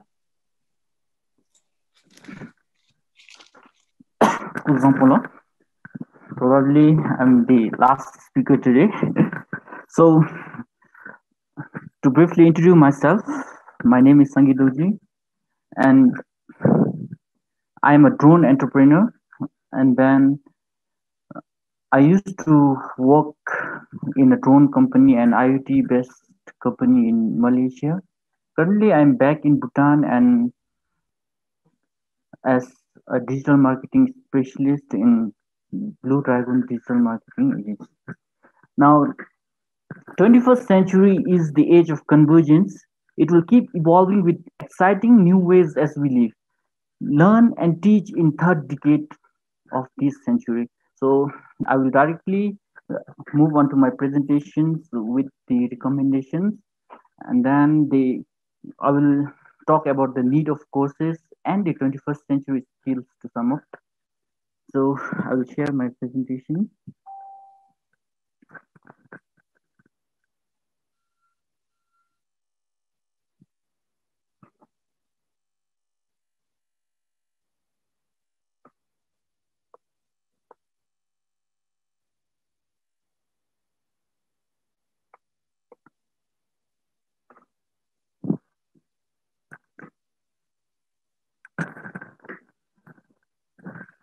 To begin with, I would directly start with the recommendation, technology in teaching and learning. So firstly, the gamified learning. Learning with fun is often achieved by gamified learning. People can make scavenger questions, question hunting, and people can learn through that. I'm thankful to the typing master that I enhance my typing skills through that. So it is an example. And then I would also like to encourage the digital filters where Google Street Views apps can be used in a cost-effective way for teachers to give wider outlook for the students.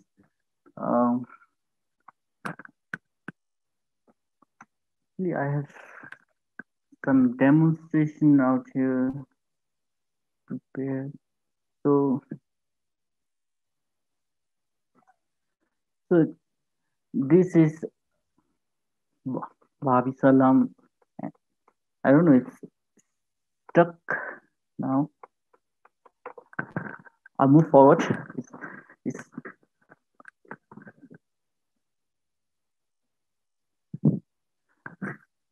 So integration of social media is next.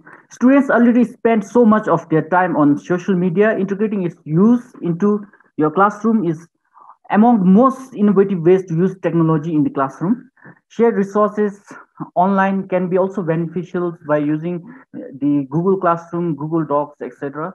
And multimedia incorporation using animations and presentations and all can be also effective.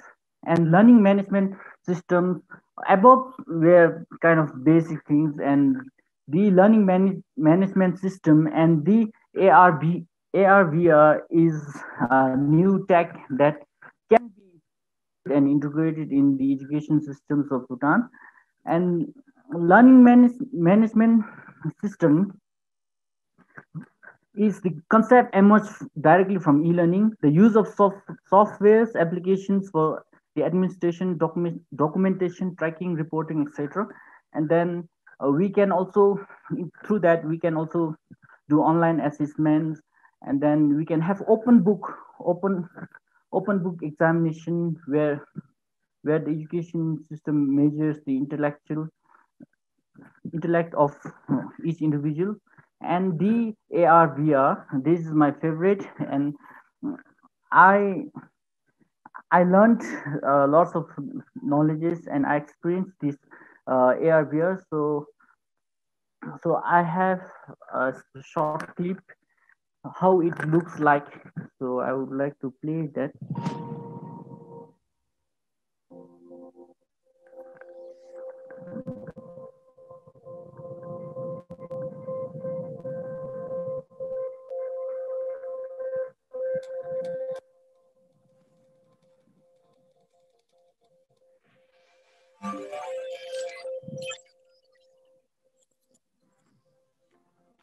Chandrayaan-2 is India's second lunar exploration mission.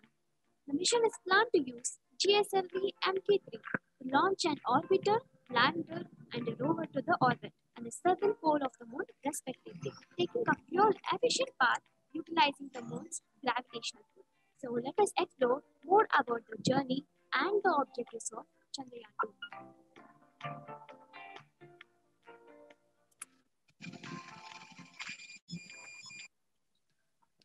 I'm skipping to save time. AR and VR technology empowers learners to explore and learn at their own pace, thus stimulating learning and comprehension, enhances critical retention. So this was the AR VR sample. And then why students benefit from using technology. Integrating technology into classrooms allows for more communication between students and teachers, as well as students and peers, parents and teachers, all of which are vital to students' academic success. So moving forward, so I feel the need of more courses in Bhutan, such as coding. Coding means using the programming language to get the computer to behave as desired. The coding in our existing colleges, I feel it's not the industrial base, it's on the academic base. And then we must have the industrial based syllabus in codings and all. And then Internet of Things, this is new technology. The Internet of Things describes the network of physical objects using the sensors, connecting sensors for innovative ideas, big data, machine learning, robotics, and artificial intelligence. Those are all the technological courses that are available abroad. And then I feel that Bhutanese education system must incorporate these courses in Bhutan. And digital marketing is also a good course for website ranking, which includes search engine optimization, search engine marketing, social media, pay-per-click, etc. And then the drone technology is also the new technology, and which there are two players of drone in Bhutan. And then I feel that the education system must incorporate these courses. And moving forward, then looking to the pedagogy, TPAC is one of the proven result-driven pedagogy. It stands for technological, pedagogical, and content knowledge, and it has its own framework. And then there are lots of another result-driven pedagogies such as summer and all.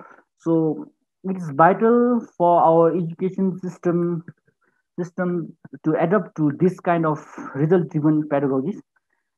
Now, I would like to share a systemic dilemma. That's 21st century kids are being taught by the 20th century adults using the 19th century curriculum and techniques on 18th century calendar. This is kind of sarcastic, but with due respect to the teachers, I must say that the face-to-face learning or the traditional learning can't be replaced by the technological learning, and they cannot take away their outright. So that's where the blended learning comes. The blended learning is the blend of the traditional methods and the modern methods of pedagogy in education. So blended learning is also important. So further, I would like to move on to the 21st century skills. It's vital that the collective efforts from the parents, teachers, and students and the society for the development of education systems in Bhutan. So, first century skills and digital literacy in society is also must. So, I would like to uh, quickly move in the 21st century.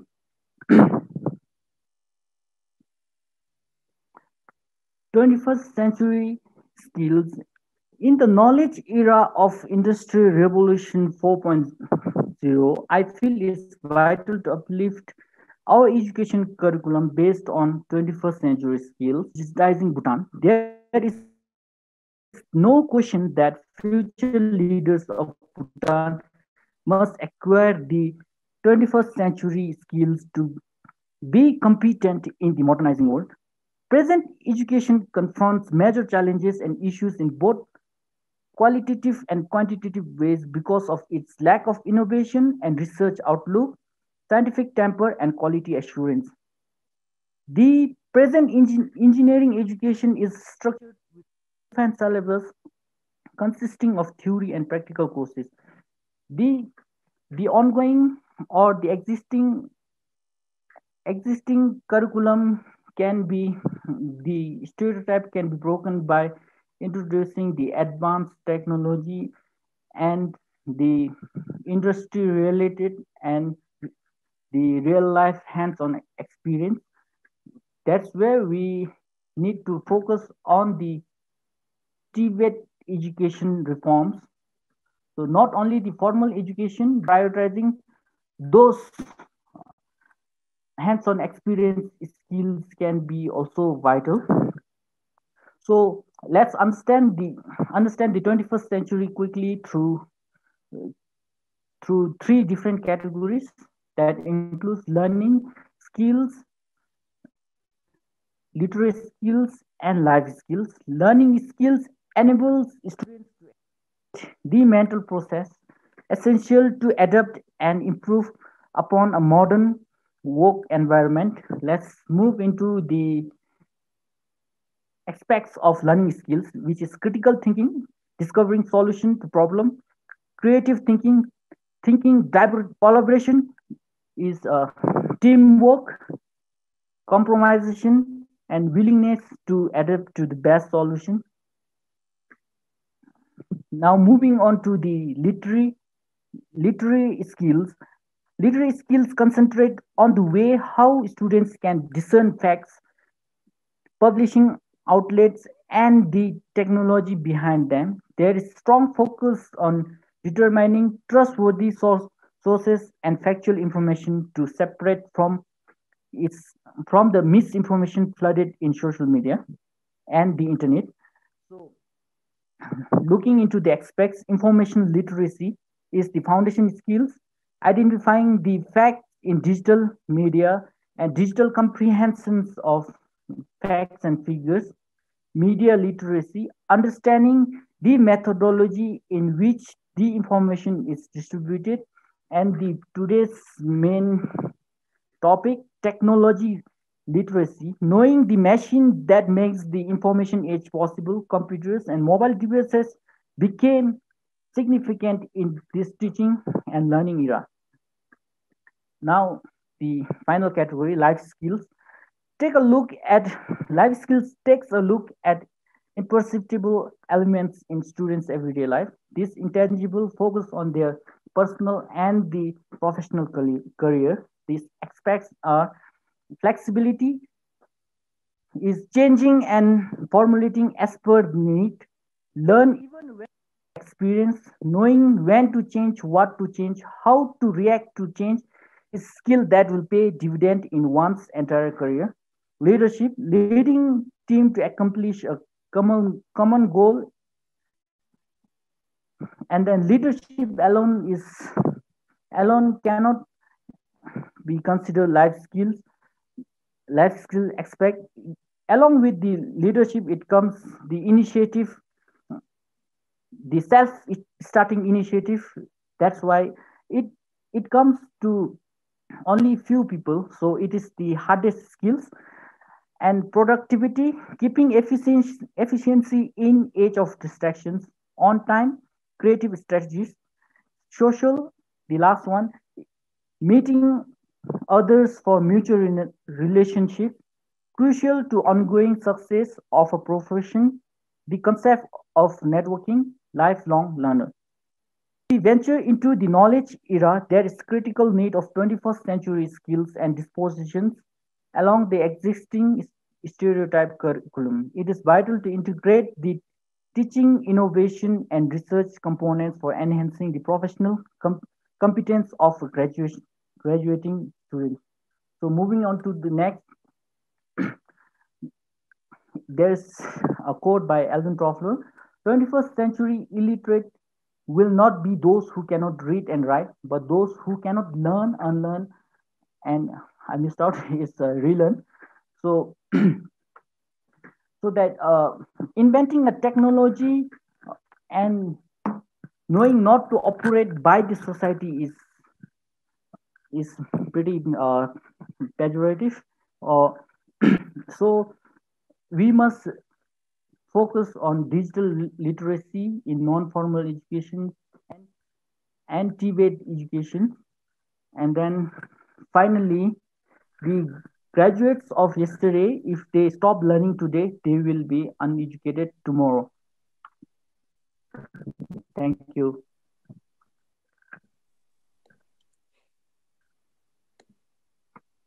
Thank you. Thank you so much, Sange. We ended on a high note with all your high-tech examples. I hope it's a reality someday in Bhutanese, well, classrooms or intellectual spaces where we can do VR.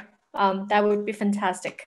We have actually almost reached the original duration of the panel, but Sonam Nobu sent a message out to everybody saying that we can go a little over time. I beg of your indulgence at this point. I want to actually ask a question. We are having a really vibrant discussion in the chat room. If those of you who are attending the panel have been following, it's parallel at times.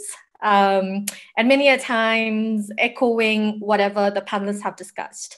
Although there were several questions that were required to be asked, I want to couch it in one general question after having heard all of the speakers, all of our wonderful panelists here share your ideas, your views. I want to know, because I want to take us now, because we've looked at a way forward as if like it is ahead of us, physically ahead of us. Now I want to take us to a space and time. Let's say we are already 10 years ahead and we're looking back. I want you to look at the outcomes that you would consider as defining successful blended learning. I will not make allowance for traditional education, because the whole point of this panel was really how do we look at a way forward at an education system that incorporates or has mainstreamed technology in it. So I would like to request the speakers to think about this for a moment, and any one of you can react to this and let me know, share with us, what do you think would be a measure of success then? Imagine yourself in a place 10 years from today and looking back and then saying, oh yeah, we've been really successful at this, and this would really define what having mainstreamed technology in education successfully would look like. Is that clear, La?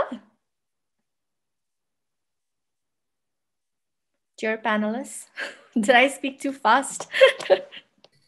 Hi, I'm sorry, can you rephrase what you said? I'm sorry, I think I had trouble getting the gist of what you were... Okay, no, what I meant is, so far from all of the presentations and the conversation we've had is that this is a way ahead of us, but I want us to imagine that we've already arrived at a place somewhere in the future 10 years from now, and we're looking back and we've seen that certain things have been done to mainstream technology into education, and we're seeing the kind of education that we're talking about today. What would you then identify as a measure of success in that situation, that you're already there and you're looking back?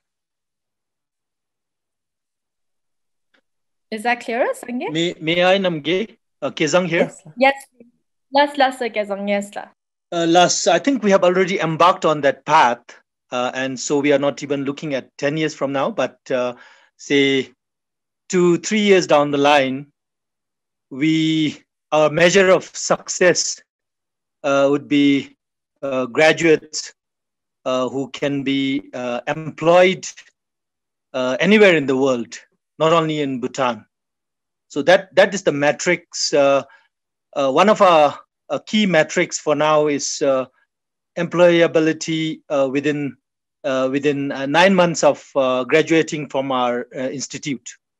So basically, a wholesome graduate who finds a job or who becomes an entrepreneur and runs his own business. So that will be the kind of success metric that we are looking at, Namge.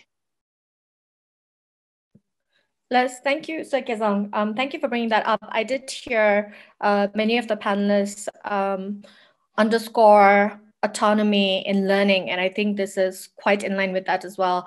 If any other panelists would like to speak at this point. Yes. Hi, Onamge.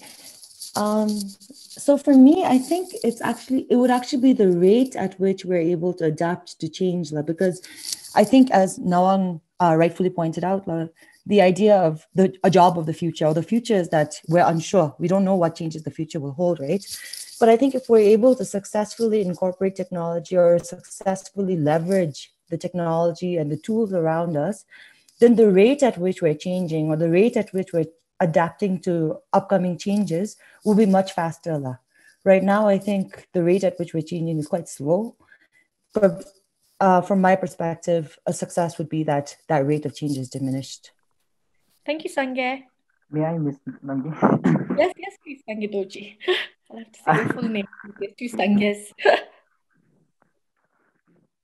I'm a bit nervous today since first time conversation. I would say that technology is good servant but bad master.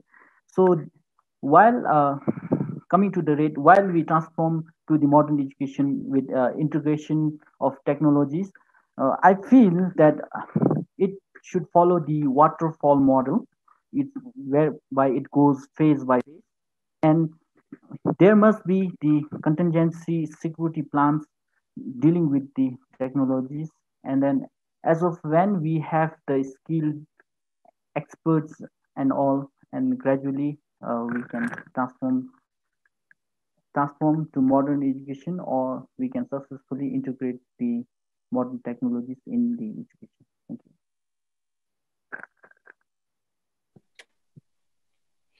Okay. If there are no other panelists who want to jump in, I would like to ask another question. Or is there anybody who'd like to add? Can I add, Namge? Who is that? Is that Sonomongel? Yes. Okay, yes, please. Right. So I'm Sonomongel. I'm currently working in Korea as a professor. I've also worked for the Royal Education Council in Bhutan as the director. The question that Namge posed is a good one, I think. And, if I were to answer that, and looking back 10 years, the best thing would be that we would have a comprehensive education policy that is sensitive to the benefits of the teachers, the rights of the students, and having graduates who are very aware, not just about the technical skills, but also about the life in general. I think personal development element, becoming global citizens. I think the education system in Bhutan as per se wasn't too bad. We are all products of our old system. And if you look around, a lot of us have been faring very well globally. I think what is important is building on that strength and taking us into the 21st century is important. I have chatted in the chat room, so I don't want to bring in a lot, but perhaps it's good for us to reflect back on what the Royal Education Council has done in the past. We have worked with experts from Singapore, Canada, US, and India to develop wholesome curriculum for our what we call GNH beacon schools. We train over 100 teachers in delivering 21st century pedagogical classroom management, all of that. And we evaluated and found that those schools have performed much better. So perhaps the experts here may want to consider looking at what the Royal Education Council has done in the past, and then perhaps build a move into the future. Thank you, Namgye. Les, thank you, Uncle. Dr. Sonom Wangyal.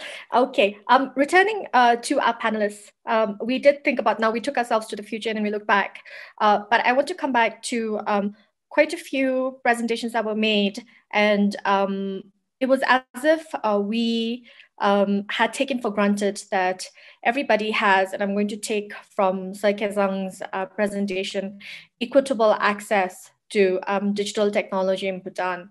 How do we overcome this challenge? Because I've heard, I heard Dr. Sige also say, oh, the government needs to bridge the digital divide.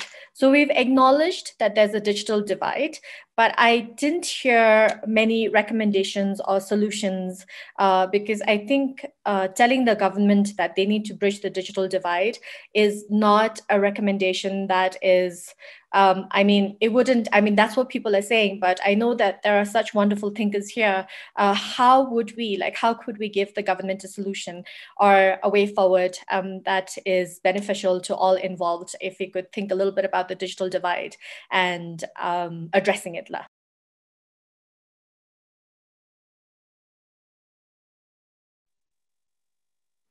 Namgye, if there is none to kick off, let me, if it's okay. Yes. All right, you go first. Okay, over to you because I went earlier first. So Sige, over to you. Okay. Yeah, I don't really have a very good answer, but I think this is a big question in our mind while our aspirations are very high. One of the realities is that our educational institutes are very ill-equipped, just to reflect back, when I was doing my master's and PhD studies in Japan, and I came back and then I was visiting my niece's school in which my niece was studying.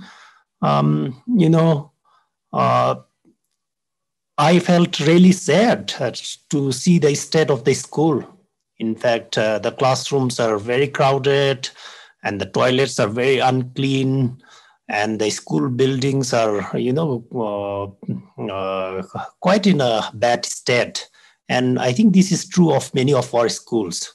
And I think that shows that how far we are, how far the reality is from the aspirations. We don't have computer labs in most of the schools, and even some of the higher institutes of learning don't have high-speed internet access. So all this really needs to be improved. I saw some comments. I think they're from the people from the education fraternity in the chat room as well, that a lot of things need to be taken care on the ground before we can implement most of the things that we have been talking about. So these are some of the realities. Now, coming directly to your question on the digital divide itself, I think what the government is thinking right now is probably they have plans about taking internet to the schools, taking high-speed internet to the schools. But now to empower the children to access that internet facility, I think the government is right now looking at providing a tablet to each student. That is what the government has in mind.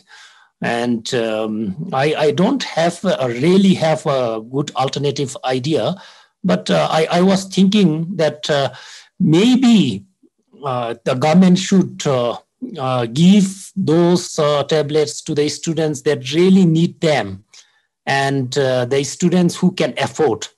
For example, I'm not a well-to-do person, but working in the capital, I can give tablet to my own sons, own children. So I thought that maybe give this kind of support to the people who really need it. That way, I think we save on the government budget as well. And I have seen that, in fact, in Japan, most of these kind of government subsidies are focused on the people who really need them. And they have this data from the tax filing details and all that. In Bhutan, you can afford to give this kind of facility to their own children, need not take it from the government, so that the government don't have to shell out a lot of money to provide this kind of devices.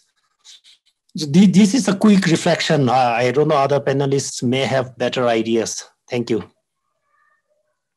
Yes, thank you, Dr. Sege. Sege-san, you wanted to jump in? Last Namge, thank you.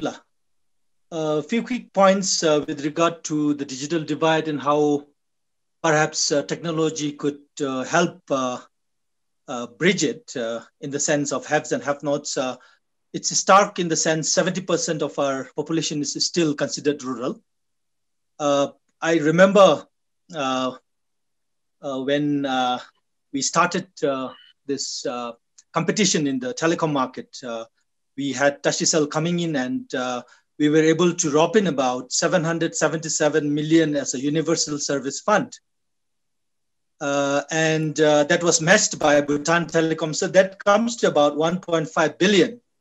And that's how rural mobile network has been rolled out. And when I went to my village, which used to be 3 days walk when I was a student, but we have now roads and mobile connectivity. It wasn't 3G or 4G, but 2G. And I could actually, from time to time, do work from my village. So there is drops of hope in the sense of connectivity. And I was thinking maybe in terms of infrastructure, rather than giving iPads, which is going to be very costly unless we come out with a proper financial model for that. I was thinking perhaps labs, computer labs might be a solution in schools, since we already have physical spaces. And also in terms of mobilizing computers, we have government people, the GEOC administration, the Dzongkhag administration. Then we also have the community centers, which are used for a fraction of an hour in a day. Perhaps we could use that. You look at optimally utilizing those common resources, sharing those. So that's one point. And the other point, I also thought I was given to understand there is a disaster recovery communication network with help from the Indian government. And it's connecting every district. And as I was saddened to know that this is, of course, for disaster recovery. But then when it is time for disaster recovery, it's not probably functioning because you haven't probably tested it. So perhaps this is an infrastructure that we could look at utilizing as well. So these are some things I think could help in terms of bridging the divide. Having been in the ICT sector in my government days, we have been trying and I think bearing some fruits. But on the flip side, I think it is to do with the content, the culture, the system, the quality of teachers. Are teachers ready, ICT literate enough to teach students? So, and I guess the way maybe to come bottom up in the sense of focusing on the rural folks, rural students, rather than urban students come up.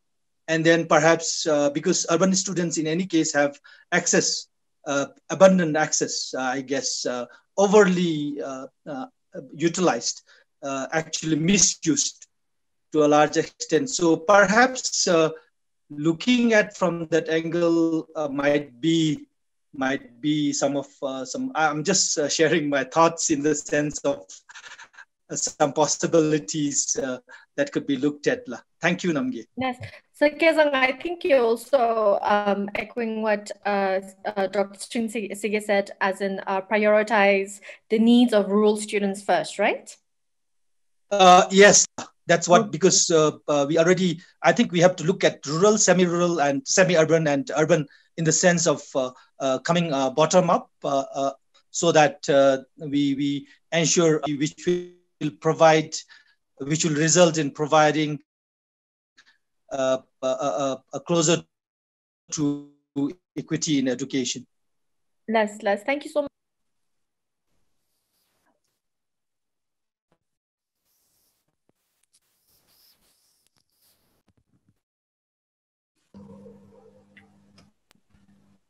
You're on mute though. You're still on mute, so we can't hear you. Nobody's muting me. I think it's the someone who's muting me.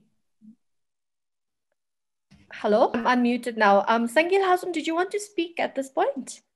Yes, I just want to mention just one point very briefly.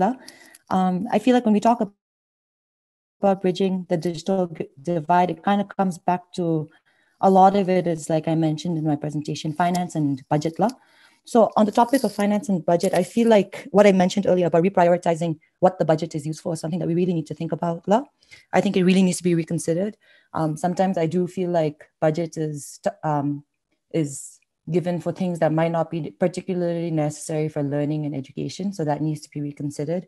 The second thing is that there are a lot of global initiatives that are working on bridging the digital divide. So the UNICEF has this project called the GIGA project that's working on trying to connect every school through internet. So sort of being proactive and very targeted about seeking these sorts of international collaborations, I think is important, as opposed to just taking things that come our way. I think our leaders in the policy sphere need to be more proactive about seeking collaborations that are relevant. Back to what I mentioned in my presentation about sharing the responsibility for who is responsible for education. I think as it's become abundantly clear, everybody benefits from a sound education system. So it's important that everybody sort of pitches in. So like maybe it's not just the governmental divide. I think maybe corporations, organizations, and other social societies and individuals in society need to consider what their role is also in that. So sort of creating a platform for that is important. Okay, thanks. I'll try to write as fast as you spoke. Hopefully I have all. No, I'll get back to that in a bit as well. But thank you so much for sharing your thoughts. I want Ampek and maybe Onyurup also to jump in now, so we could talk a little bit about media literacy, digital literacy. Right now, Ampek, you did allude to how children as young as 6 to get on platforms like TikTok without realizing the mental emotional ramifications of such a thing. So I wonder if could take a little bit of time to elaborate on what you touched upon in your presentation now. Thank you. Okay, yes. Yeah. So you mean as in, for instance, you said very briefly touched upon, you're saying, oh, okay, we have a social media policy, but we could also have guidelines for parents, etc. So maybe for the benefit of everybody who's attending this, and I could write this down in more detail, you could elaborate on that. Okay, so what we've observed anyway over the years is that, while technology is great, right? If we're not prepared to use it, we can get really misled, right? We end up reacting to communications without thinking, right? We post things that we might regret later on, when we're about to apply for a job, for instance. So these guidelines that we talked about, I think, first of all, we do need social media policies. And once we have those, it can be cross-cutting from government, civil service to schools. We should even question, should teachers accept Facebook friends from students?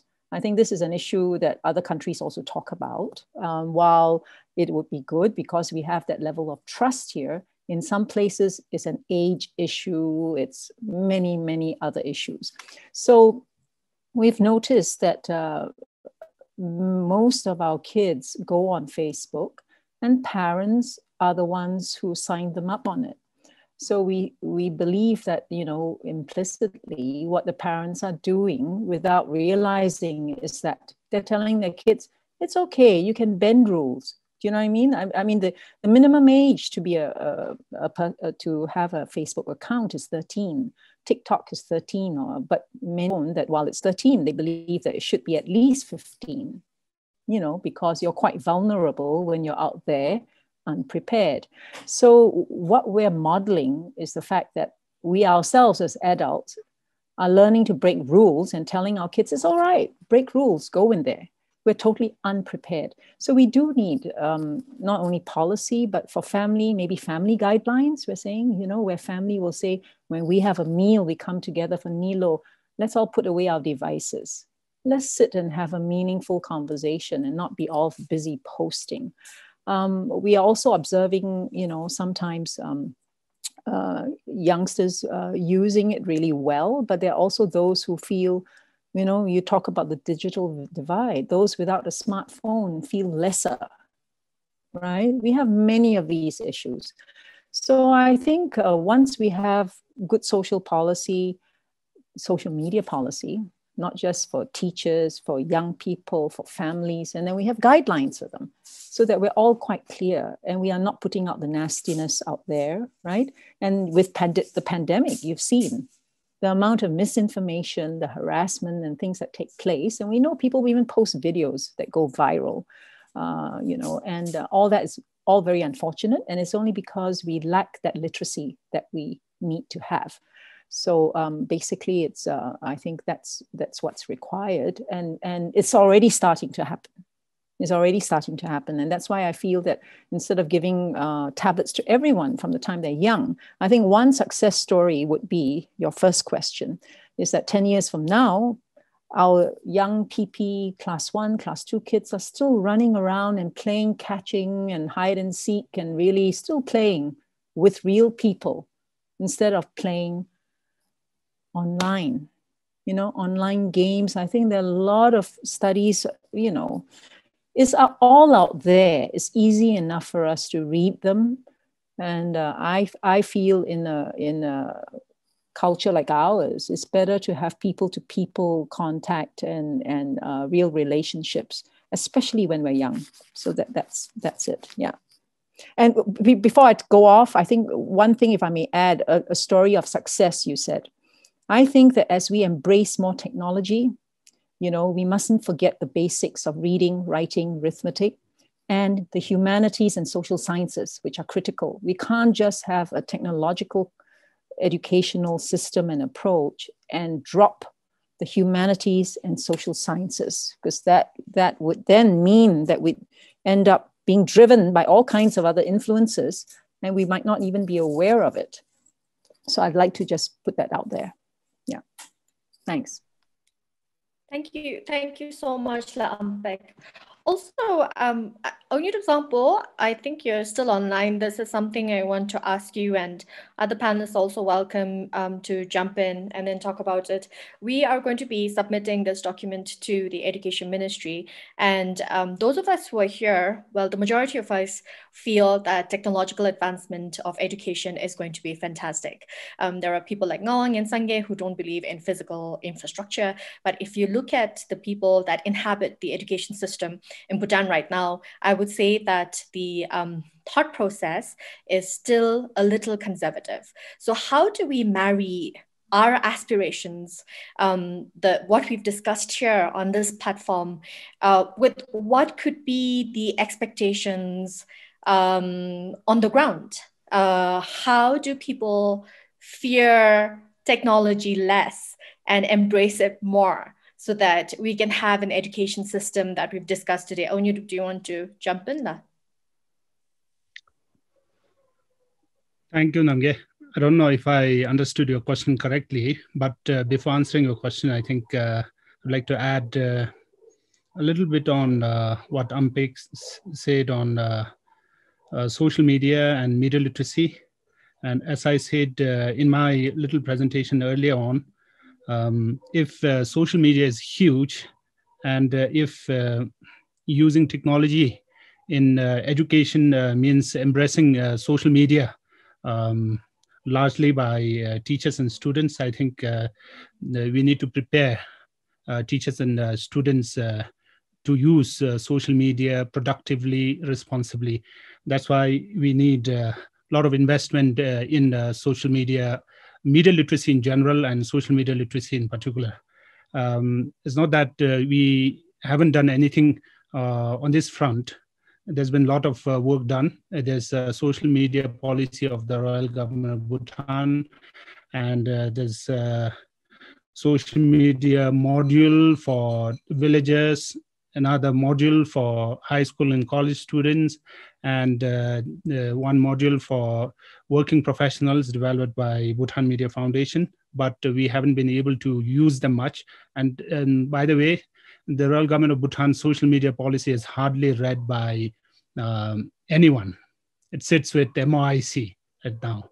So I think we need to match the use of technology by media literacy, so that our use of technology in education doesn't backfire. So in terms of how open-minded I think our people need to be in terms of using it. Yeah, so in a way, like I was saying, those of us who are here, we know that technology is good, that it has very many advantages. And then we have this aspirational way forward. But how would you, what if we're making it, like, we're submitting this document to the Education Ministry. How do we pitch it to the ministry and the people who are reading it so that it is acceptable and doable and not very scary?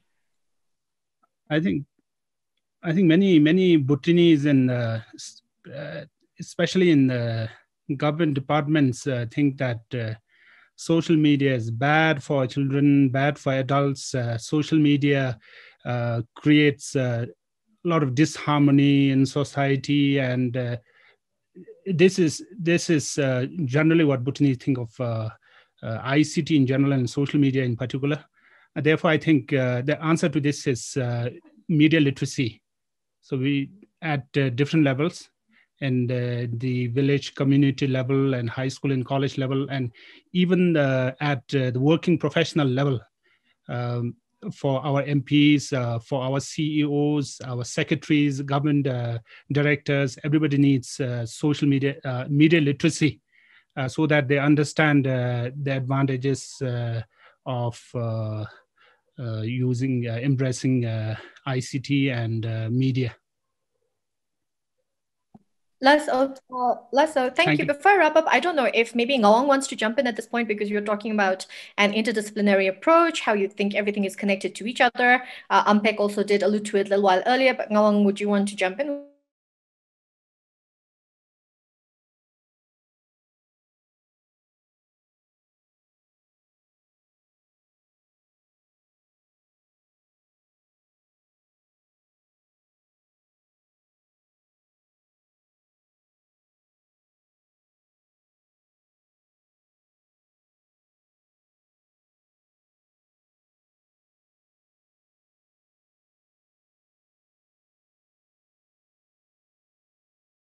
To transform education.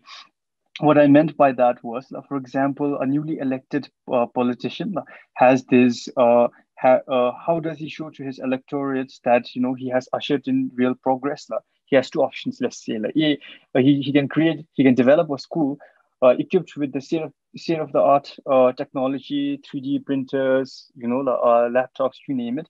And he has option B, which is provide teacher training so that the teachers have relevant skills. Provide funding for community problem solving. For example, let's say a group of students in 10th grade, as part of their physics project, try to develop a solution for a irrigation problem that their village faces. And whether can we arrange necessary funding for that? So when we compare the two options, political leader or even a bureaucrat is more likely to go with option A, because it's something that is tangible and can be used to show that there has been real progress. But I think option B in the long run has greater impact. So that's what I meant by political will. Sometimes we have to make decisions that have lasting impact and may be required. Now, coming to the point I made about the anti-fragile system, that was my point for the idea that we are preparing ourselves, our younger generation, for the jobs of the future. And that is the rate at which technology, the job market is changing, the rate at which technology is progressing, that no one can predict what skills will be relevant and what skills will be required in the future, what new skills will be required in the future. So to keep up with such exponential growth, we need to have a system that can correct itself again and again. And what we're seeing in Bhutan right now with His Majesty issuing a royal command saying that, stating that we need to have an education reform is, personally, to me, a great example of how anti-fragile system can correct itself according to new information it gets. So it's a step in the right direction. The reformers therefore need to include views from all the stakeholders, and should have the courage and the wisdom to make necessary changes, as hard as they may be.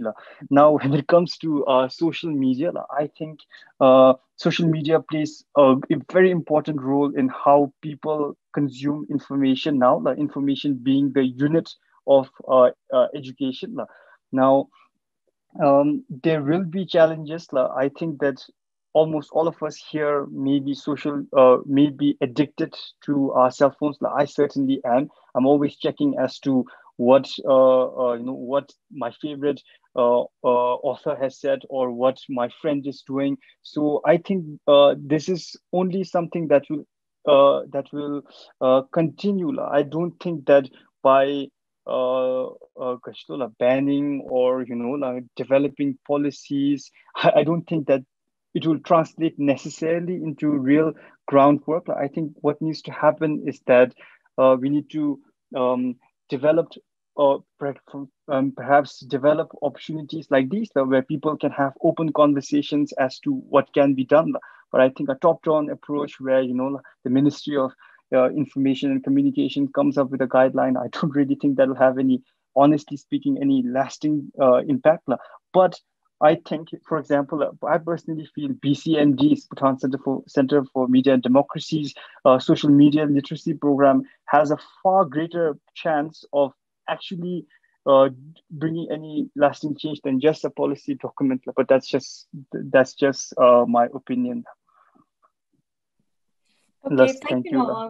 Thank you so much. I mean, I would continue asking questions because that's what I do for a living. But in the interest of time, I'm going to start wrapping up now. I think we do have a great set of recommendations from this session. And I'm really thankful to all of our speakers for being so professional, for having put so much thought into this. I'm sure Sir Sonam would echo what I am sharing at this point as well. It was so, I think the overarching theme that we heard today was really the experience of unlearning, learning, and relearning, and then also, of course, transformation.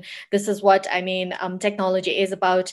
If you were to look on your right in the chat room, you'd see that there's a really, like I was saying, it's just brimming with wonderful thoughts, and I hope that VTOB can use this to put a really good document together. I have a feeling as a moderator myself that I have a lot to provide as input when we have a moderators discussion after.